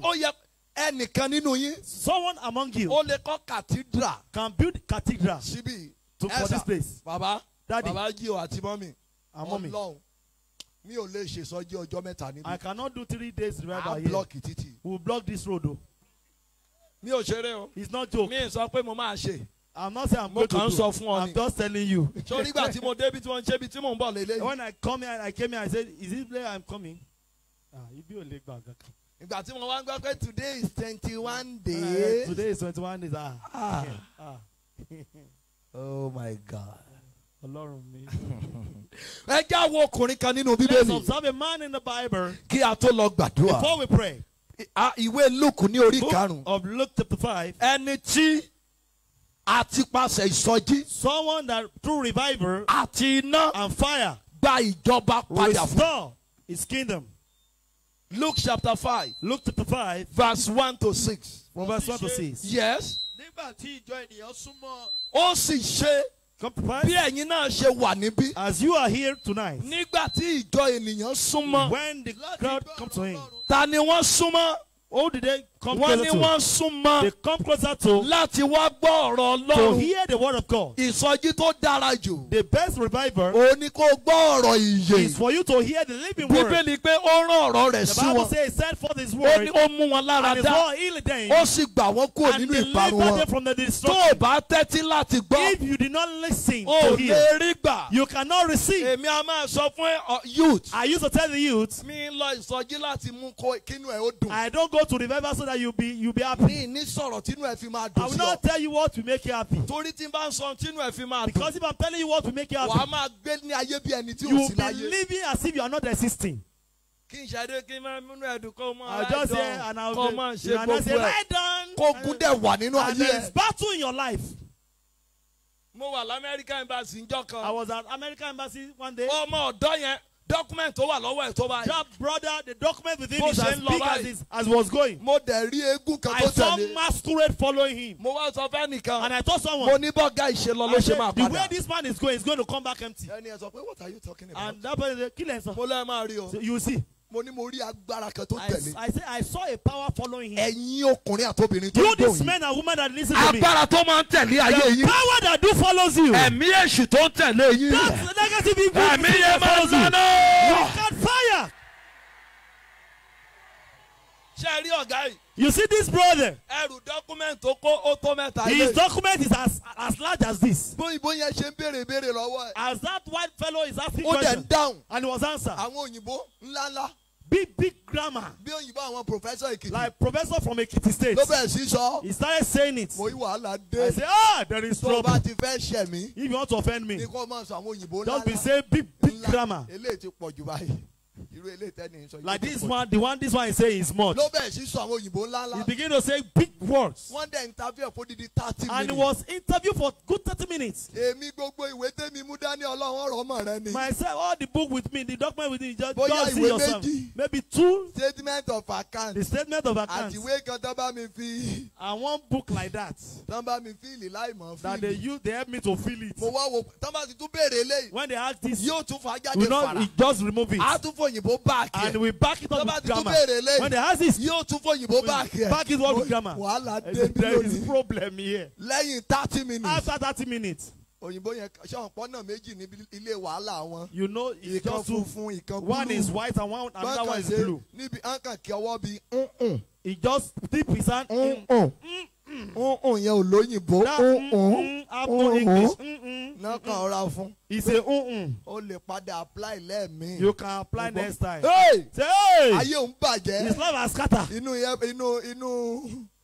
Inú embassy ló ti ṣe ìpè. He actually calls himself Ọ̀gá ẹ̀jẹ̀ gbọ́ Yorùbá tó lé. So you hear Yorùbá?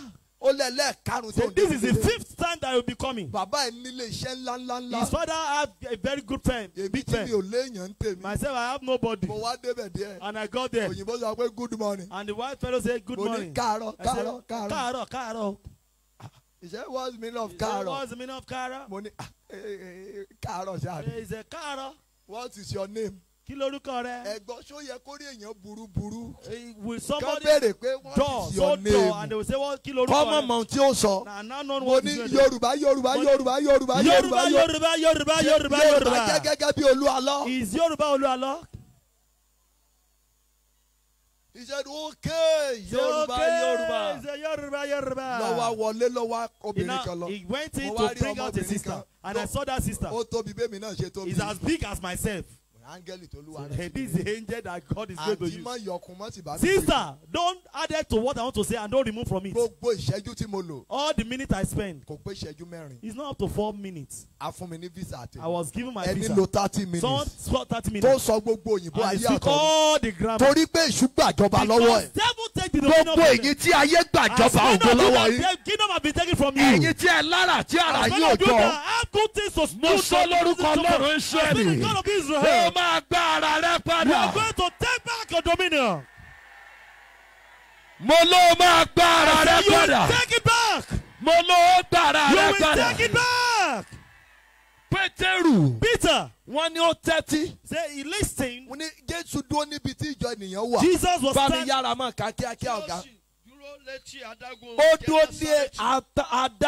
He stood by the lake, but people are standing the way you are sitting right now, and you are expected to receive. Yes. My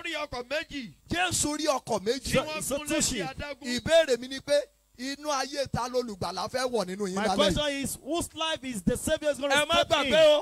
Listen, don't forget. 2 sheep. It shows that 2 kingdoms.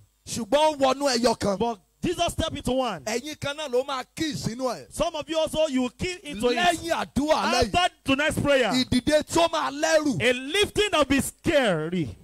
That your GO will say, how did you do it? He said, even you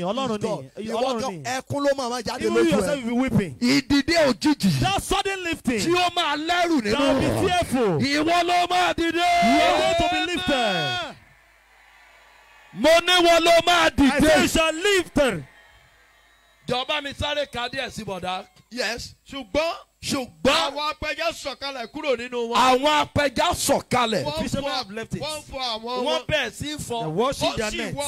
Inú ìbànújẹ́ ni wọ́n ti ń fọ́. They are washing their net in sorrow. Irú ìbànújẹ́ wo ni wọ́n náà wà? In what sorrow are you dwelling? Èmi náà ti wà ní ìbànújẹ́ rí nígbà. Myself have once been in sorrow before. Wọ́n ti sọ fún ìyá mi rí pé kò bí ọmọ. They have once told my mother that I have never given birth. Ṣùgbọ́n àwọn tó ní ìyá mi ò bí ọmọ. For those that say my mother did not give birth. Lónìí wọ́n ń tọrọ lọ́wọ́ ìyá mi. Today they are begging from my mom. Gbogbo àwọn ọmọ tí wọ́n jọ́ sí. All their children of those days. Mo bá wọn. I met them. Mo fi wọ́n lẹ̀. And I left them behind. Àwọn ọmọ tán fi ń bú ìyá mi. Those children that they used to abuse my mother. Ìyá mi wá di ọmọ tí wọ́n sọ pé ìwọ tó yí Olú Alo padà. And my mother now taught to someone that you to pray. Bá mi tú ìtàn ayé ọmọ mi kọ. You that write the story of the child of Obìnrin mẹ́ta kan wà níbí. There are 3 women here. Ẹ ní ayọ̀ lórí ọmọ. You don't have joy over your children. Torí pé èṣù gbàjọba. Because devil have taken lórí ayé ọmọ yẹn. over the children. Ó yá kó ọmọ yẹn ó gbàjọba yẹn padà. So today that kingdom is restored back to children. Wà á ní ayọ̀ lórí wọn padà. You have joy over them. Jọba mi ka díẹ̀ sí ọ̀gá. Yes. Ó sì wọ ọ̀kan nínú ọkọ̀ náà. Nínú méjì ni o. Tí ń ṣe ti Simeoni. Mo mọ̀ pé arán mi sẹ́yìn kan. I know that I've been sent to some people here tonight. Mo mọ̀ pé Ọlọ́run ti lo àwọn bàbá kan. I know that God have used some of our fathers. Títí di òní. Till today. Àwọn kan Olúwa dẹ̀ tún máa lò wọ́n. And some God will be using them. But láàrin gbogbo wa. But in all of us. Ó ti láwọn tí a ṣètò. There are those that have been prepared. Tí a ó lò ní kálukú wa fún. An individual will be used for. But ẹni tí a ó lò mí fún ní alẹ́. But the person I'm going to be used for tonight. Bó ti wù kí ogun rẹ̀ ó lágbára tó. How powerful your problem is. Bó ti wù kí ìṣòro rẹ̀ ó lágbára tó. No matter how powerful your challenge is. Ó máa jáde kúrò nínú ogun o. You step out of that battle. Mo ló jáde kúrò nínú ogun. Step out of that battle. Jọba mi ka díẹ̀ sí ọ̀gá. Let me to read it more. Ó ṣe ti Simeoni. Ó sì bẹ̀ kí ó tẹ̀ sí ẹ̀yìn díẹ̀ kúrò ní ilẹ̀. Jésù ló ń bẹ̀ yẹn o. Jesus plead with him. Ó sì jókòó. Jésù jókòó sí. Ó bá ìjọ ènìyàn láti inú ọkọ̀ náà. Ó bẹ̀rẹ̀ sí wàásù. He preached. Bí ó sì ti dákẹ́ ọ̀rọ̀ ìsọ. Bí ó ti dákẹ́ ọ̀rọ̀ sísọ. Ó wí fún Símónì pé. Ẹ má gbàgbé o. Don't forget. Pétérù ti fi àyè gba Jésù. Peter had given room for Jesus. Tí o bá fẹ́ gbàjọba yí ẹ̀ padà. If you want to take all your dominion. Èṣù ló gbà. It's devil that claim it. Ìmọ́lẹ̀ ló lè dá padà. It's light that can restore it. Ìmọ́lẹ̀ yìí ni Jésù. This light is Jesus.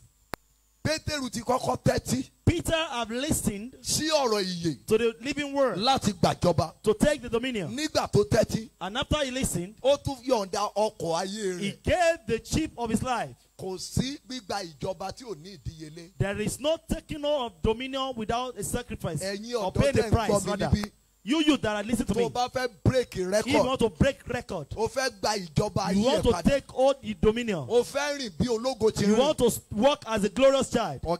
Pay price. You will pay a price. There is no lifting in ease. Lifting is where it's tough. And the day you come across your prophet and you believe, that day you be lifted. You that have been sent to tonight with the authority of the living God. This new year, you will be lifted suddenly. Thank you, Holy Spirit. I see an angel with 4 children. I don't know if I see 4 women that are looking for the fruit of the womb. Can you prostrate on this ground here? I saw 4 angels. They are with children. Prostrate here. Go and write it down. I saw 4. You claim it, you claim yours. I saw 4 angels with 4 children. We want to answer you today. Now,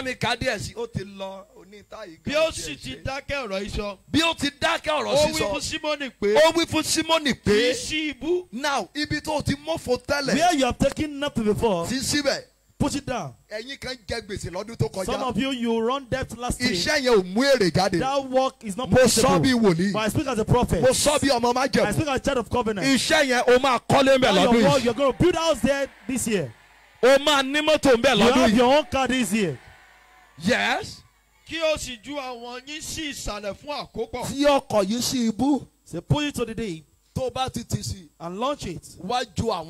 And let down your nets. Let down your yes. Hear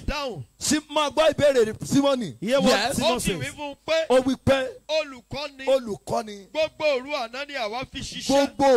Throughout yesterday,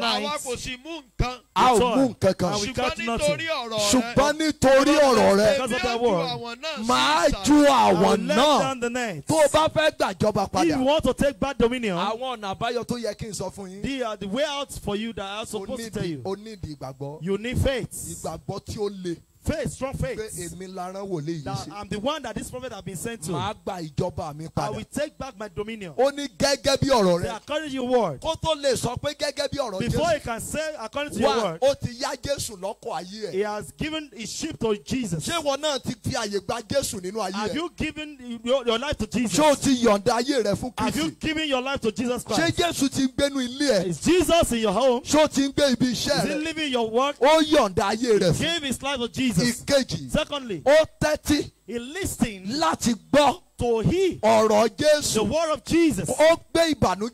He left sorrow. How many of you are weeping here? I speak in the name of an occurrence that will make you to forget your sorrow. That will make you to forget your tears. Today, the end of this, we give room for it. Yes.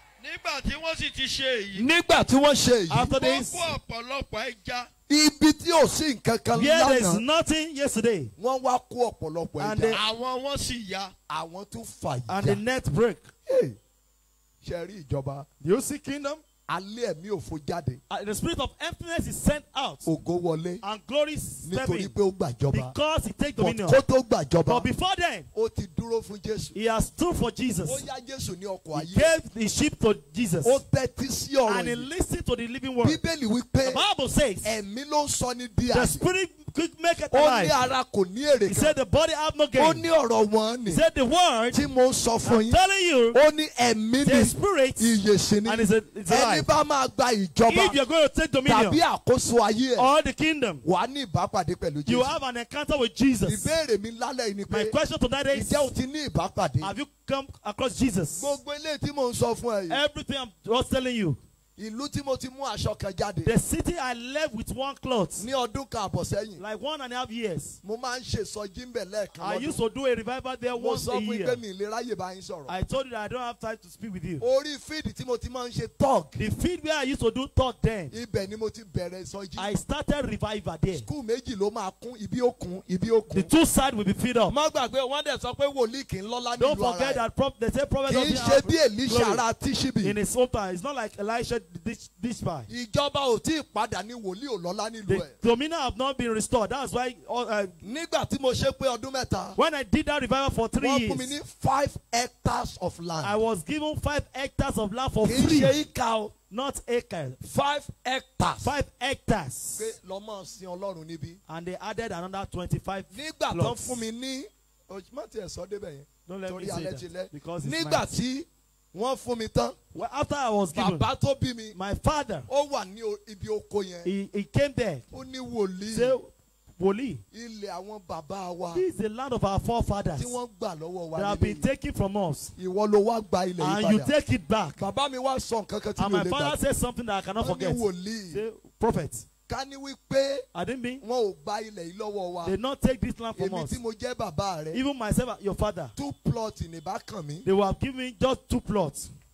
Now, wá wo ìwọ àtàwọn ẹ̀gbọ́n rẹ. You and your elder brother. Àti àbúrò rẹ. And your siblings. Báwo lẹ ṣe pín 2 plots? How will you actually distribute 2 plots? Ṣùgbọ́n ogún ìran tí wọ́n gbà lọ́wọ́ wa. But that generational heritage that be taken. Ìwọ nìkan wá dàgbà. Only you single-handedly you take it back. Láìsẹ́ni tí ó lè bọ́ ọ pín. Without anyone taking it from you. Wọ́n gbà nǹkankan lọ́wọ́ ìran yín náà. Something have been taken from your generation. Bọ̀dá wọ́n gbà nǹkankan lọ́wọ́ Brother, something have been stolen from you. Ògo kan sọnù láyé ẹ̀. There's a glory that is missing in your life. Ògo kan sọnù ní iṣẹ́ rẹ. A glory is missing in your work. Pẹ̀lú àṣẹ Olódùmarè. The authority of the living God. Ohun tó gbà lọ́wọ́ rẹ. That have been stolen from you. Ó yẹ gbà padà. Take it back. Mo ní kó gbà padà. I said take it back. Pétérù gbàjọba padà. Peter take over the kingdom. Ó gba ìjọba He padà. took over the kingdom. Àwọn ọ̀nà àbáyọ ní kúkúrú. The way out. Tí o bá fẹ́ gba àkóso ayé ẹ̀ If you want to hold on to dominion. One, tẹjúmọ́ Jésù. Ìkíní, look unto Bí Jesus. obìnrin onísun ẹ̀jẹ̀. Like the woman with issue of blood. Ó pinnu nínú ọkàn ẹ̀. She determined in her Èmi yóò lọ. that I will go. Màá fọwọ́ kan ìṣẹ́ And tí I will aṣọ. touch the hem of his garment. Ìsun ẹ̀jẹ̀ mi á dẹ̀gbẹ́. And my issue will stop. Ṣé ìwọ náà fẹ́ tẹjúmọ́? Can you look unto him? Ìkejì. Secondly, Tí mo fẹ́ kẹ́ ẹ dìmú. that I want you to hold on to. Tó o fi lè gbàkóso. That can make you to take dominion. Ní ìran tó gbòòrò. Have a broad vision. Má bá àwọn tí ò ní ìjọba rìn. Don't move with those that of nothing. Nínú chọ́ọ̀chì tó wà. Even in the church you O are. lè jẹ́ ọ̀ṣà ń bẹ̀. You can be usher there. O lè jẹ́ Sunday You school can be teacher. Sunday school teacher. Kó o jẹ́ banker. Even banker. Kó o dẹ̀ máa ṣe. And you are doing that. Kí ẹni messenger. Messenger Kó mọ̀ bú ọ pé. will be abusing Kí you. ló ṣẹlẹ̀ sí yín What bọ̀dá? happened to you, brother? Ẹ fi gbogbo dìgírì You master left all yín your gbogbo ẹ̀ degree ẹ and fi you ń ṣe ọ̀ṣà are using it to do usher. níwájú pastor Over tí ò ní pastor that tí ò jáde school That did not side go through school side. ìyà fúnrú wọn. You better take yourself away from them.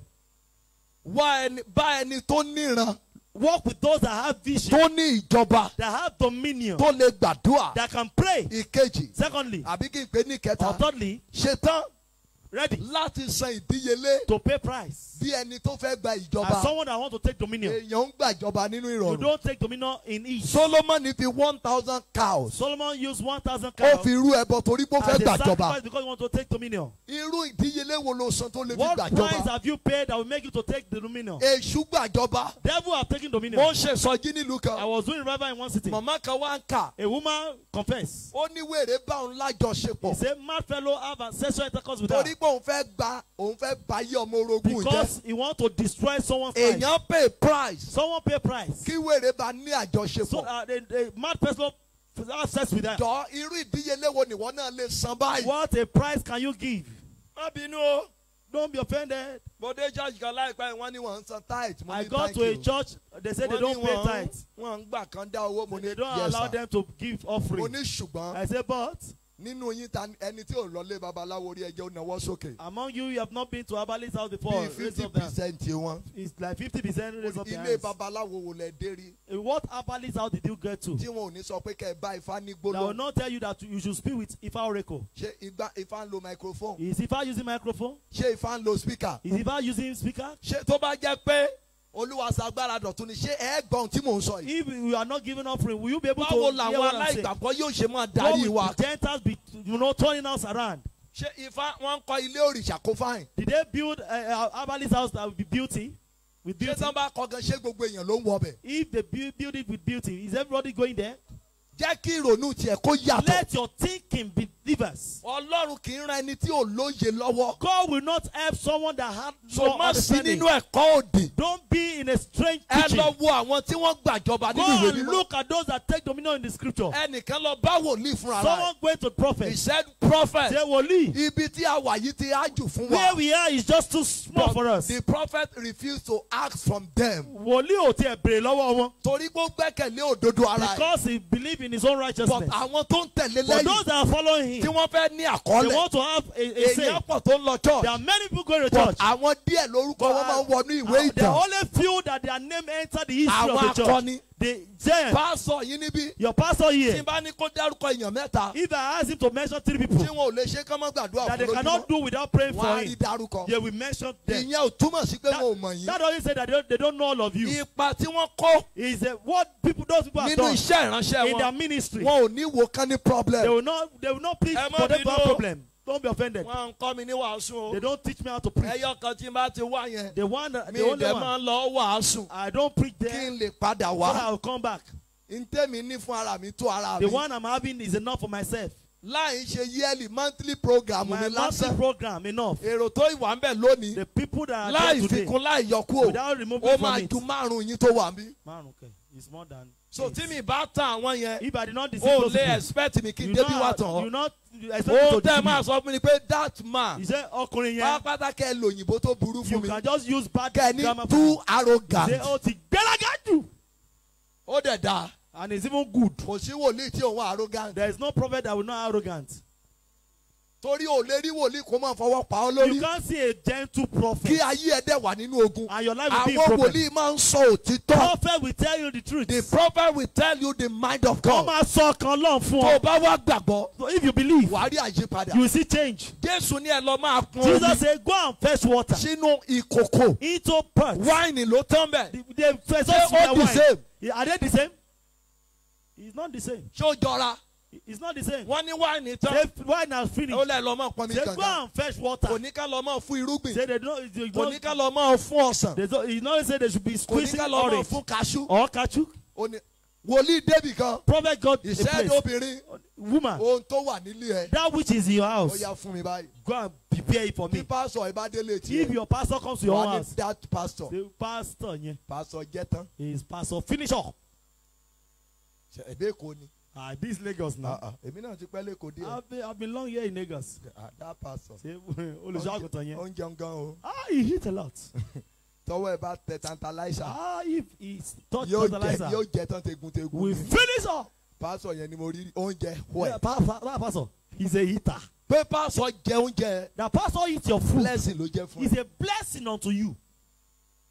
Jésù pé ẹnikẹ́ni tó bá fi ago kínkínní. Jesus says anyone that gives water to the lips of my servant. Ó ní kì yóò pàdánù rẹ̀ ní ayé yìí. They will not lose it here on earth. Àti ní ayé tí ń bọ̀. And in the kingdom to come. Ìkan tí màá fi kún fún ọ. The one I'm going to add to it. Ìdíyelé ìkẹrin. Fourth one. Jẹ́ aládùúà. Be a prayer person. Láìsí àdúrà. Without prayer. Àwọn bíi méje ló jẹ́ aládùúà tí mo fẹ́ fi wọ̀nyí níbi tẹ́lẹ̀. There are 7 people that they are prayer warrior. Ṣùgbọ́n mi ò ní lè sọ mọ́. I will not be able to mention them all. Jẹ́ aládùúà. Be prayer person. Fi àdúrà gba ìjọba rẹ padà. By prayer take all your dominion. Tó bá jọmọ́ pé kò ké. If you are supposed to shout. Kígbe. Better scream. Onísáàmù wí pé. The psalmist says. Ní ọjọ́ tí mo bá kígbe. The day that I cry. Ó ní àwọn ọ̀tá mi yóò pẹ̀yìn dà. Say my enemy will. Àìlè gbàdúrà ọ̀lẹ rẹ. Your laziness. Ló fún ọ níṣòro. Is giving you problem. Ẹlòmíì yín. Many of you. 40 days àbí 41 days or a whole day. These 40 days.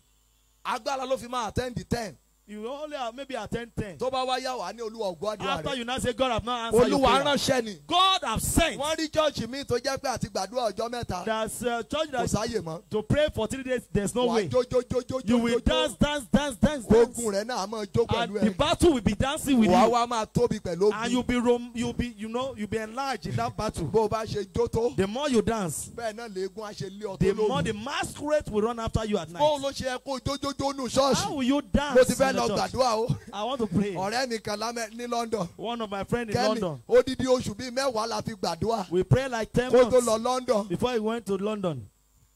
Ọbáfẹ́mi Awólọ́wọ̀ University. Ọdún 12 péré ló fi ka eléyìí tán máa ń kà lọ́dún mẹ́rin yẹn. Kì í ṣe dọ́kítọ̀ o. Degree. Ẹ mọ eléyìí tán máa ń kà lọ́dún mẹ́rin. ẹ ti mọ̀ ó fi ti ẹ̀ka ọdún méjìlá gbáko. What's also ó tó di pé ó ní orí ọ̀fẹ́ lọ London. Before he travel London. London. Ó wá dé London. Go to London. Àwọn ibi tó ṣọ́ọ̀ṣì òyìnbó ló wá lọ. The white church. Amazing grace. Òun náà wá tún dúró láàrin wọn. Inú bẹ̀. Where inside that place? Lóru ti gbé lọ. He slept. Àṣẹ ọmọlé eléégún sì ní l'Óṣogbo. And it's from a masquerade house in Òṣogbo. Eégún yẹn dìde ìyà. And the masquerade came. Ó fi lójú àládójú ayé. And he beat him very well. Ó nà jù. Mo gbọ́ prophet. Ṣé wòlíì? Eégún náà mi inú church. Masquerade beat me in the church. Mo ní irú ṣọ́ọ̀ṣì wo? So what type of church? Oníṣọ́ọ̀ṣì àwọn òyìnbó ni The church of the white people. Mo ní àwọn àjẹ́ ti I said the gẹ̀ẹ́sì witches have gotten you. Wọ́n ti fi inú ilé ẹgbẹ́ shop. They have made shop in your tummy. Mo ní gbọ́ bí táwọn sọ pé fall under. Fall under. Oh yeah, wọ́n lulẹ̀ kókó. Ó rí bẹ́ẹ̀ yẹn gbogbo London. You don't see that place go. Ó rí bí táwọn ti sọ pé Ọlọ́run bàbá lọ́lá o. You don't see that place. Wọ́n tọ̀. They are deceiving you. Ẹni táyé lé tó lo oògùn ẹ̀jẹ̀. The person that the blood is taken from the terrestrial and is using blood tonic. Ṣé aládùúà ni ọ́? Are you a prayer person? Àbíjá ṣì wọ́n ní kó má gbàwẹ̀. Or this one they say you should not fast. Ẹni tó ń gbógun tí inú àwẹ̀ ló ń gbé. The person that is way more against you is fasting. Rise to your feet. Let's go and pray. Ṣé o rí ní ìṣẹ́jú yìí? You see this minute? Wàá dàbí tó wà. You are going to scatter where you are. Wàá ké bí ẹni tí. You are going to shout. Ẹ̀yin obìnrin yìí. You this women. Mo gbóhùn Olúwa létí. I hear the voice of God. Ọmọ mi. My son. Mo ti ṣiṣẹ́ àánú. I've worked on mercy. Lọ kọ́lẹ̀ o. Go and write it down. Níwòyí ọdún tó ń bọ̀. By this time next year. O máa gbé ọmọ dání. You will come back with your child. Ó fi máa rántí pé. You will remember that. Olúwa rán Olúwa lọ sí ẹ. The Lord has sent Olu Alo to you. Níwòyí ọdún tó ń bọ̀. By this time next year. Ọmọ ló máa gbé wá bí. You will come back with your own child. Tó bá wá jẹ́ pé òkè òkun ló lọ bí ọmọ yẹn sí. And if you deliver overseas. Lára àwọn tí ó máa sponsor program yìí. Among those that will sponsor this program next year. Ní ọdún tó ń bọ̀. Next year. O máa jẹ́ number one. You will be the first person. Kò ládùúgbò àmọ́. There's no prayer again. Ẹ̀yin ti rí wòlíì. You have seen prophets. Ẹ̀dẹ̀ ti gbàjọba. You have taken dominion. Dìde. Congratulations. Congrats. Wo bí. Look at this place. Ẹ di ojú pa. Close your eyes. Má lọ àyè. You can go back to where you're sitting. Dúró padà. Wait. Ẹ dúró. Wait. Lọ bá mi wá omi kankan wá. Go and look for water. Each person. Ó lè look jẹ́ for bottle water. Ó lè jẹ́ pure water. It might be bottle water or pure water. Sáré. Go and look for water. Bá mi bí ọmọ ìmọ̀ ṣáà. Hold usher. Mi ò tẹ́ lè ṣe deliverance ń bí náà. I can't do deliverance. Torí taba anti-finance ẹ rí pé mi wàásù lórí. No, I did not talk on fire. Èmi gan náà ti rí lẹ̀. Even myself have observed the ground. Ẹ lérò mi lọ́wọ́. Ẹ lọ wá omi kọ̀ọ̀kan. Go and look for a bottle water each. It's either or pure water. Pure water or bottle water. Listen and gbọ́ òyìnbó mi. Listen to gbọ́ my English. Ẹ nawọ́ méjèèjì sókè náà. Raise up your two hands. Olúwa máa bọ̀ lọ́dọ̀ mi. Lord, come to me. Ẹ nawọ́ méjèèjì sókè. Raise up your two hands. Olúwa máa bọ̀ lọ́dọ̀ mi. Lord, come to me. Ẹ̀yin ọ̀dọ́ tẹ́ ń gbọ́ mi. You that you are listening to me. Ẹ pariwo. Olúwa máa bọ̀. Lord, come. Ó yẹ àdúrà náà. Come closer. Ta ló lè mọ mi tán ní ìṣẹ́jú yìí nínú yín? Who among you can finish it all? Only finish it. You can finish all the water. Tó o bá ti lè finish ẹ̀ má wá bí o. If you cannot finish it all, don't come here. Gbàgbàgbàgbà. Olúwa máa bọ̀ lọ́dọ̀ mi. Olúwa máa bọ̀ lọ́dọ̀ mi. Olúwa máa bọ̀ lọ́dọ̀ mi. Olúwa máa bọ̀ lọ́dọ̀ mi. Olúwa máa bọ̀ lọ́dọ̀ mi. Lọ mú mi wá, àwọn àjẹ́ ilé yín tẹ̀lé ọ débi. Ìwọ náà kọ́. It's not you. Yára. Mẹ́rin péré ni mo rí o. I only saw 4 children. So kó lè mọ̀ bó o ṣe múra sọ̀rọ̀ rẹ̀. So that you know how you're going to prepare. Finish it o. Mu omi yẹn tán o. Finish that water. Mu omi yẹn tán. Finish it. Pátápátá. Finish it. Pátá mu tán kó tó kú òǹbí. Drink it all before you leave this place. Mu tán kó tó kú òǹbí. Drink it all before you leave this place. Mu omi yẹn tán kó tó kú òǹbí. Finish the water. Mu tán kó tó kúrò òǹbí. Take it all. Nǹkan kan á ṣẹlẹ̀ ń sìn. Something will happen. Jésù Olúwa wa. In Jesus' name we pray. Ọ̀nà jìn àǹtí. Ẹ̀sùn sẹ́yìn díẹ̀. Tó bá ti mú tán. If you have finished it. Mú tán pátápátá o. Finish it all. Sọ́kè yẹn lẹ̀. And throw away the bottle. Ọ̀tán. You can go. Má lọ. Wo bí. Look at this place. Ẹ di ojú pa. Close your eyes. Sọ́wọ́ méjèèjì lórí. Put your 2 hands on your head. Ó ti pẹ́ jù àǹtí. Ó ti pẹ́ jù. A ò mọ o, ṣùgbọ́n kò sóhun tá a ní ò lè ṣe, but ó ti pẹ́. Close your eyes. If you have taken that water, you can go. Bí ojú rẹ pa. Throw away the bottle. When I knew not Jesus, devil take all my dominion. But when Jesus came, and Jesus was preached to me, and I give my life to Jesus, what I could not do, mercy stepped back to my life. Some of you are here. The life of sinful life are taking dominion from you. But you know that you are not yet saved. You are going to church, but you are still stealing. You are drunk. You are drunk. You are doing fornication. You and Jesus have not even known each other. But right now, you believe that God can use me for you. I'm expecting 5 people who want to give their life to Jesus. That the Lord that hold on to this life come to my life too. Close your eyes. If you are coming, come forward. You want to receive Jesus Christ as your Lord and Savior. You want me to pray for you. You know that the life you're living, if Jesus come here right now, that you are not in the life. You want to give your life to Him. Go on your knee right now and confess your sin to Him. It might be because of you that the Lord has sent me here. You want to meet the Savior.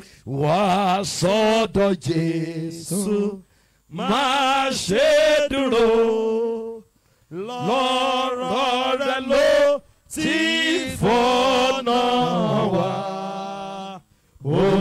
Dúró ní àríwá lónìí, ó wí pẹ̀lẹ́ pé wá ìpàdé yìí ó jẹ́ ayọ̀, bọ́kàn wá bá bọ́ lọ́wọ́ ẹ̀ṣẹ̀, tá ó sì wá pẹ̀lú rẹ̀ Jésù délé ayé láyé. Bẹ̀ Olúwa pé máa bọ̀ nínú ayé mi. Beg the Lord to come to your life. Gba ìjọba ayé mi. Take the dominion of my life. Mi ò fẹ́ gbé ayé ẹ̀ṣẹ̀ mọ́. I don't want to live a sinful life again. Mo fẹ́ yọ̀ǹda ayé mi fún ọ. I want to give my life for you. Gba ìjọba ayé mi. Take hold my life. Wó mi palẹ̀ kó tú mi mọ́. Break me and build me. Sọ mi di àtúnbí nínú rẹ. And let me be born again in you. Yà mí kúrò nípa ti ẹ̀ṣẹ̀. Take me out of sin. Sọ mi di ọmọ. And make me your son. In Jesus' mighty name we pray. Ní orúkọ Jésù ni a gbàdúrà. Olúwa Ọlọ́run àwọn bàbá mi. God my father. Jesus, this is because of the person you came to the world. You that you saved my life. These people come before you that you should save them. This is the first thing I said here. The written document of sin. Now take hold of your dominion. Today Holy Spirit turn it apart. That written of sin that is asking for vengeance. That you are walking as someone that is not fit for mercy. Today that written is taken away. Today that you meet Jesus, as from tomorrow morning, a change will occur to you. Spiritually you experience that. Physically you experience that. If I can receive mercy in the life, because of you people, you will receive Jesus. Before 41 days, a new mercy will come to you. You will receive mercy. Maybe there is a provision. Please go to that place. Let me to greet them very well. These are the people that people are God is pleased with. Write your name. They will be asking of you. If possible, your name can be given. I'll be praying for you. Auntie, you are the one that brought out bottle. This one that you brought. He wants to original gari and put it. That person will dream of heaven and see Badagry coconut. Jump up once. You step up here. You that you hold on to my life. Drop my life. Will you be able to pray? Step up your hands. You that hold on to my life. I have like 10 minutes. I want to use to pray. You that hold on to my life. Drop my life. Oh yeah, do it.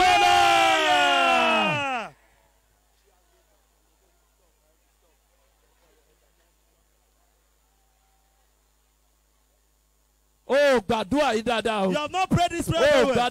You are not praying very well. You are not praying it very well. For in Jesus' mighty name I pray.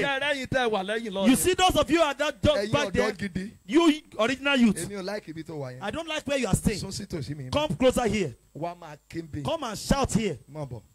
Original youth. You know you are fed up of the life you are living. You are expecting a visitation. Stretch forth your two hands. Lord, who is using my season? In my father's house. Who is using my dominion? Lord, kill them for me. What did I say? Stretch forth your two hands. Who is using my season? Who is using my work? Who is using my marriage? Lord, kill them for me. Open your mouth and pray.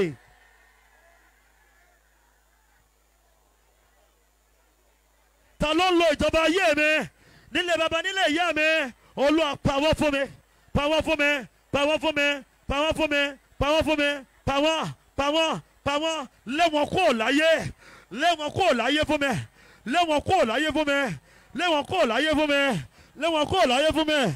Let one call láyé fún mi. Dua. Hear prayer. Ní orúkọ ńlá ti Jésù. For Jesus. Olúwa wa. Mighty name pray. Fò sókè nígbà kan. Jump up once. Ẹ̀nàwọ́ méjèèjì sọ. Step up your two hands. Olúwa jà fún mi kẹ́rù ó bà mí. Lord, fight for me and let me be scared. Kí mo sọ fún ẹ. What did I say? Don't manage ara ẹ o. Don't manage yourself.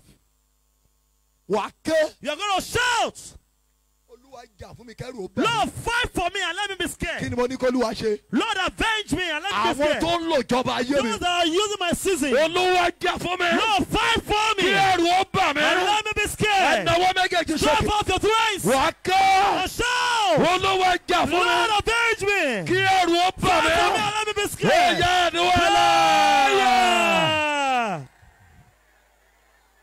Is this the way you're going to pray as someone that want to take dominion? Someone that want to take dominion. Is this the way you pray? You don't pray as someone that is serious. You don't pray as someone that has kingdom. You don't pray as someone that has kingdom. Lord, hear prayer. For in Jesus' name I pray. Say me very well. Stretch forth your hands like this. Thank you, Holy Spirit. Pray this prayer. I saw some people here. I see them in the water of pepper. I see that the water of pepper is being used on them. Say, Lord, what is this? The Spirit of God says, son, they use water of pepper to bath them. Their body used to be pepperish. Always. They normally feel pepperish. They normally feel pepperish. You have actually drawn your best. The God of my Father wants to walk mightily in you. Close your eyes. If you know you are among them, you have half a minute. So come forward here. Say for your two hands. You're going to say where you are. You're going to shout aloud. If you exceed the time, I will send you back. Because I'm educated. I'm trained. We're trained. Now what you dada? What? Jesus. Lord, fight for me. I'm not be scared. Who is using my life? Lord of heaven. Fight for me. I'm not be scared. Oh yeah, do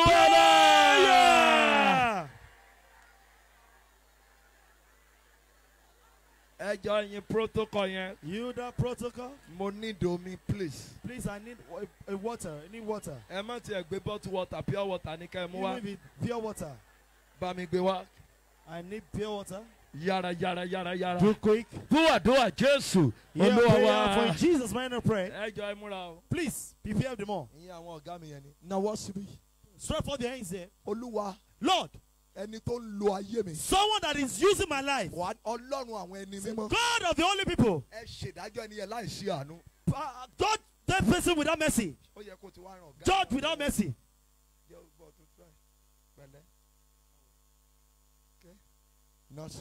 Stretch forth your hands.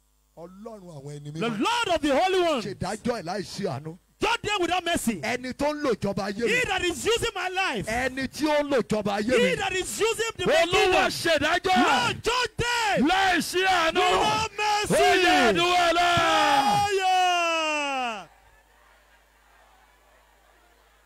Don't worry. Come by me, Lord. I want to Dua. Hear prayer. For in Jesus, why not pray? There are some in this congregation. But let's just do little. Like Father Ebenezer Obey. Stretch forth your two hands here. Straight it up very well.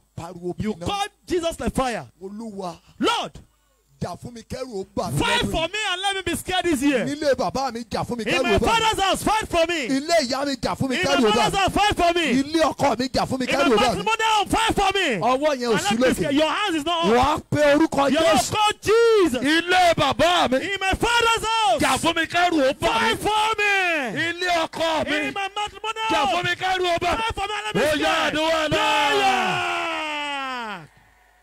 scared. Come closer. God of Apostle Babala. Come closer. Open your mouth. Drink that water very well. Drink it very well. Anytime I want you come closer, open your mouth and drink this water. And drink more me.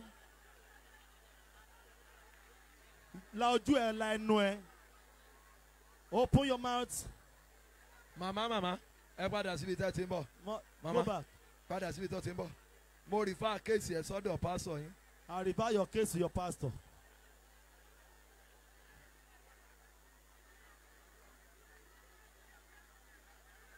Sister, open your mouth. File or no call.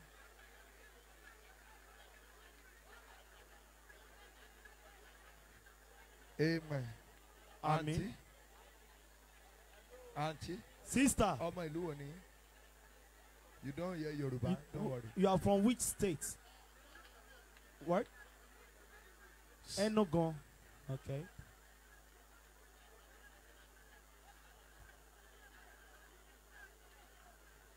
Oh yeah. Okay. She's from Enugu. Pẹ̀lú àṣẹ Olódùmarè. The authority of living God. Gbogbo nǹkan tó wà nínú àgọ́ ara yìí. Anything on your body. Ohun tó ń ta ọ́ ní àgọ́ ara. That which is purple. Ó yẹ kó jáde. Get out. Akọ wípé. It's written. Bí ọmọ bá sọ yín dòmìnira. He the son set you free. Bí ó dòmìnira ní tòótọ́. You shall be free indeed. Gbogbo àtàyè. Every terrestrial weapon. Tí wọ́n fi pa yín lára. That have been used on you. Lẹ́sẹ̀kẹsẹ̀. Instantly. Ó yẹ jáde. Get out.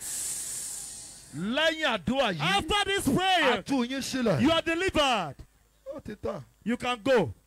Wọ́n pàdé wòlíì tiẹ̀. You have made your prophet. Nàwọ́ ẹ̀ṣin bí. Stretch forth your hands. Ó ní ìṣẹ́jú kékeré sí. I have few minutes. Thank you, Holy Spirit. O ṣé ẹ̀mí mímọ́. Èèyàn mẹ́ta kan wà níbí. There are 3 people here. Wọ́n ti ṣe test fún wọn ló ní cancer. They have done series of tests and they say they have cancer.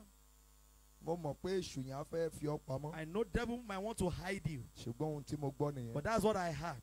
Kó má lọ di pé wọn ó gé ọyàn rẹ dànù. So that they will not, cut your breast. Tàbí kó má jẹ́ pé ṣe ló kù sí. Or you die. O ní àbọ̀ ìṣẹ́jú. You have a minute. Sori tí n bá ti gbé microphone. Because if I drop this microphone.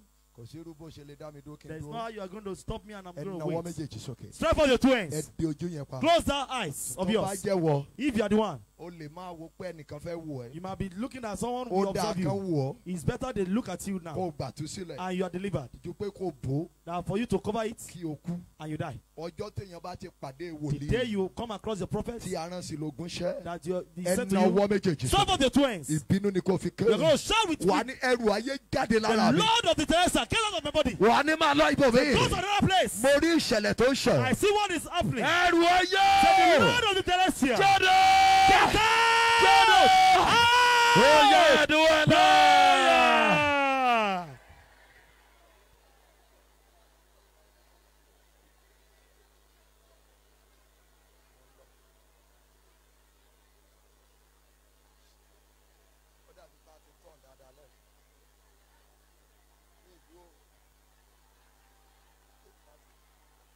Jésù Olúwa wa. For in Jesus' name I pray. Ṣé àmín dáadáa. Say amen very well. Gbàdúrà méjì sí kí n máa lọ. Pray 2 more prayer points and let me go. Stretch forth the 2 hands here. Pé orúkọ Jésù bí iná. Call him of just cry like fire. Olúwa. Lord. Gba ayé mi kúrò lọ́wọ́ èṣù. Take my life out of the hands of devil. Take my job out of the hands of devil. Take my marriage out of the hands of devil. Promotion Take my promotion out of the hands of devil. Take my tomorrow out of the hands of devil. That is what you're going to shout. Take my life.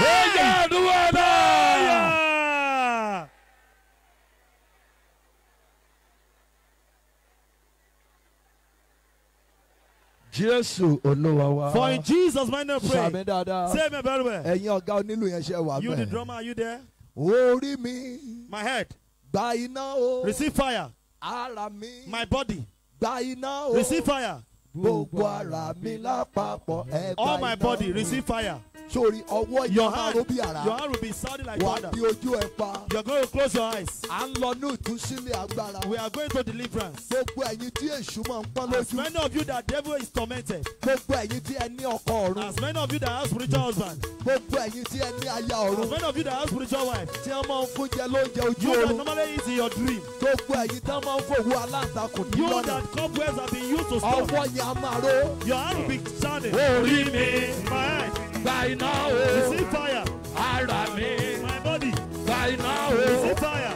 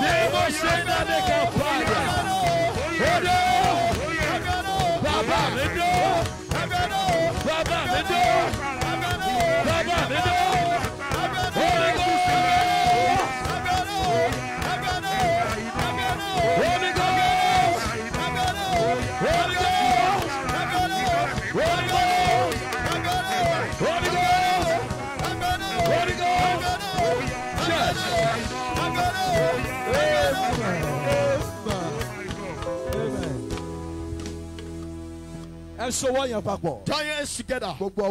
Let your eyes touch yourself.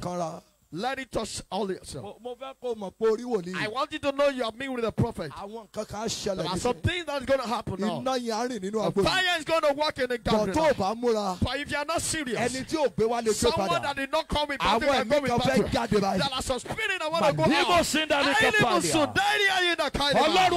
God of my fathers. God of the truth prophet. That does not steal with the work of the Lord. That does not so it's war. Because of this country. So turn your eyes together. Close your eyes. It is written. Lift up your hands. All ye gates. And the King of glory should come in. So who is this King of glory? The Lord that is strong. He is mighty in battle. For he has seen the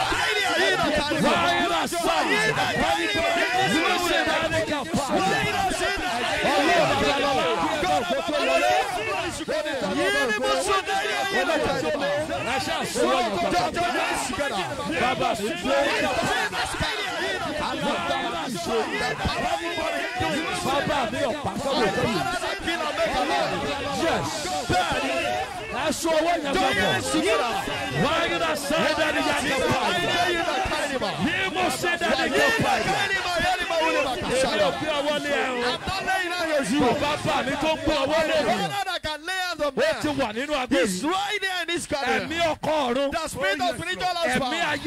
The spirit of spiritual wife. The long-term sickness. Diabetes. Ulcer. It is written. The strangers shall fade away. And they shall fade out of the close places. In their close places. All you hypertension. All you food in the dream. All you sexual intercourse in the dream. What are you waiting for?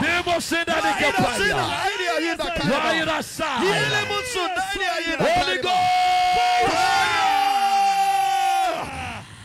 Yes! Yes!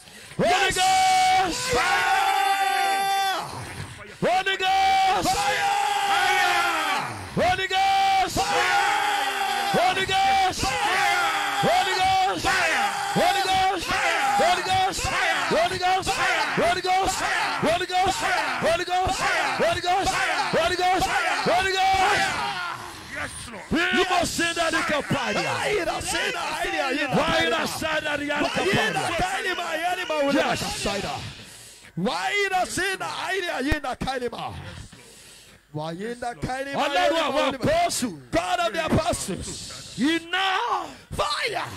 So when you together. Everything that causes your delay marriage.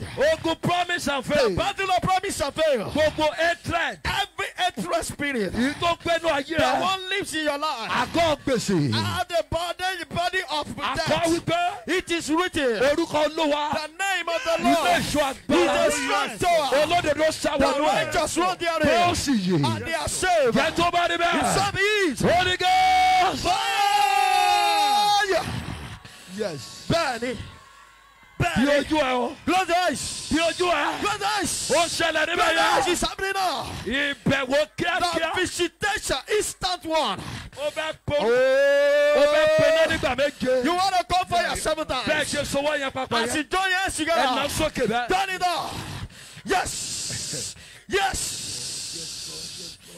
You want to see the raw power of God. Close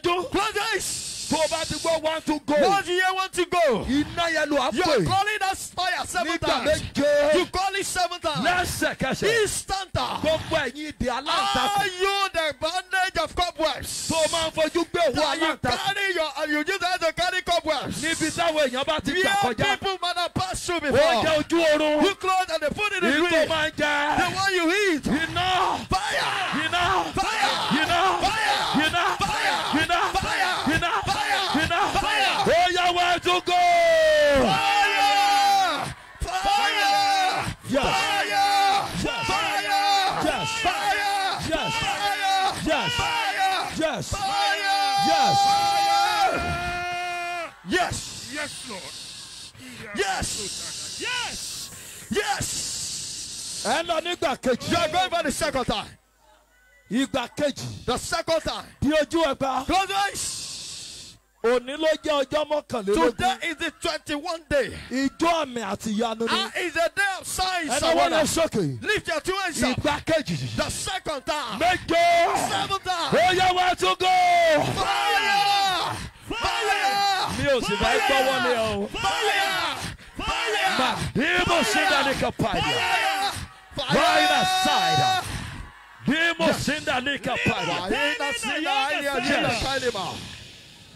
Benny. You are the spirit of idol. You are the spirit of spiritual husband. Instanta. All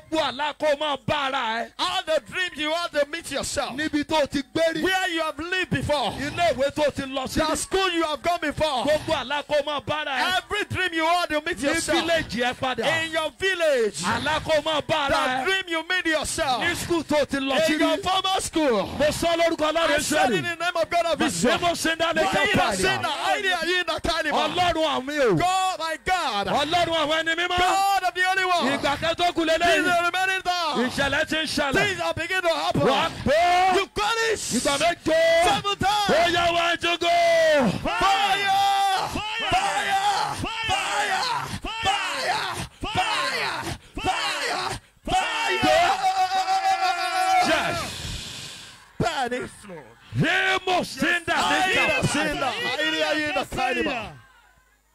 Yes. This in God of heavens. Instantly. From the hand of the head of the nail.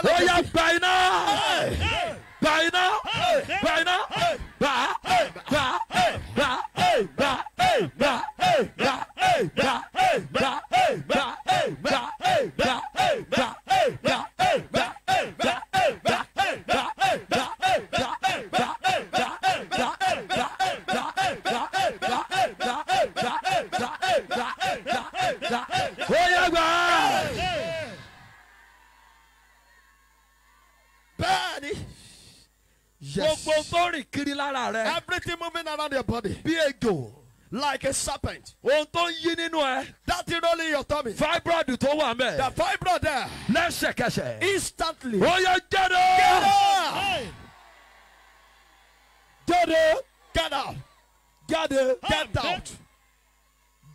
Get out. I'm not sent, but I just want to bless you. I need 10 persons. 10 people.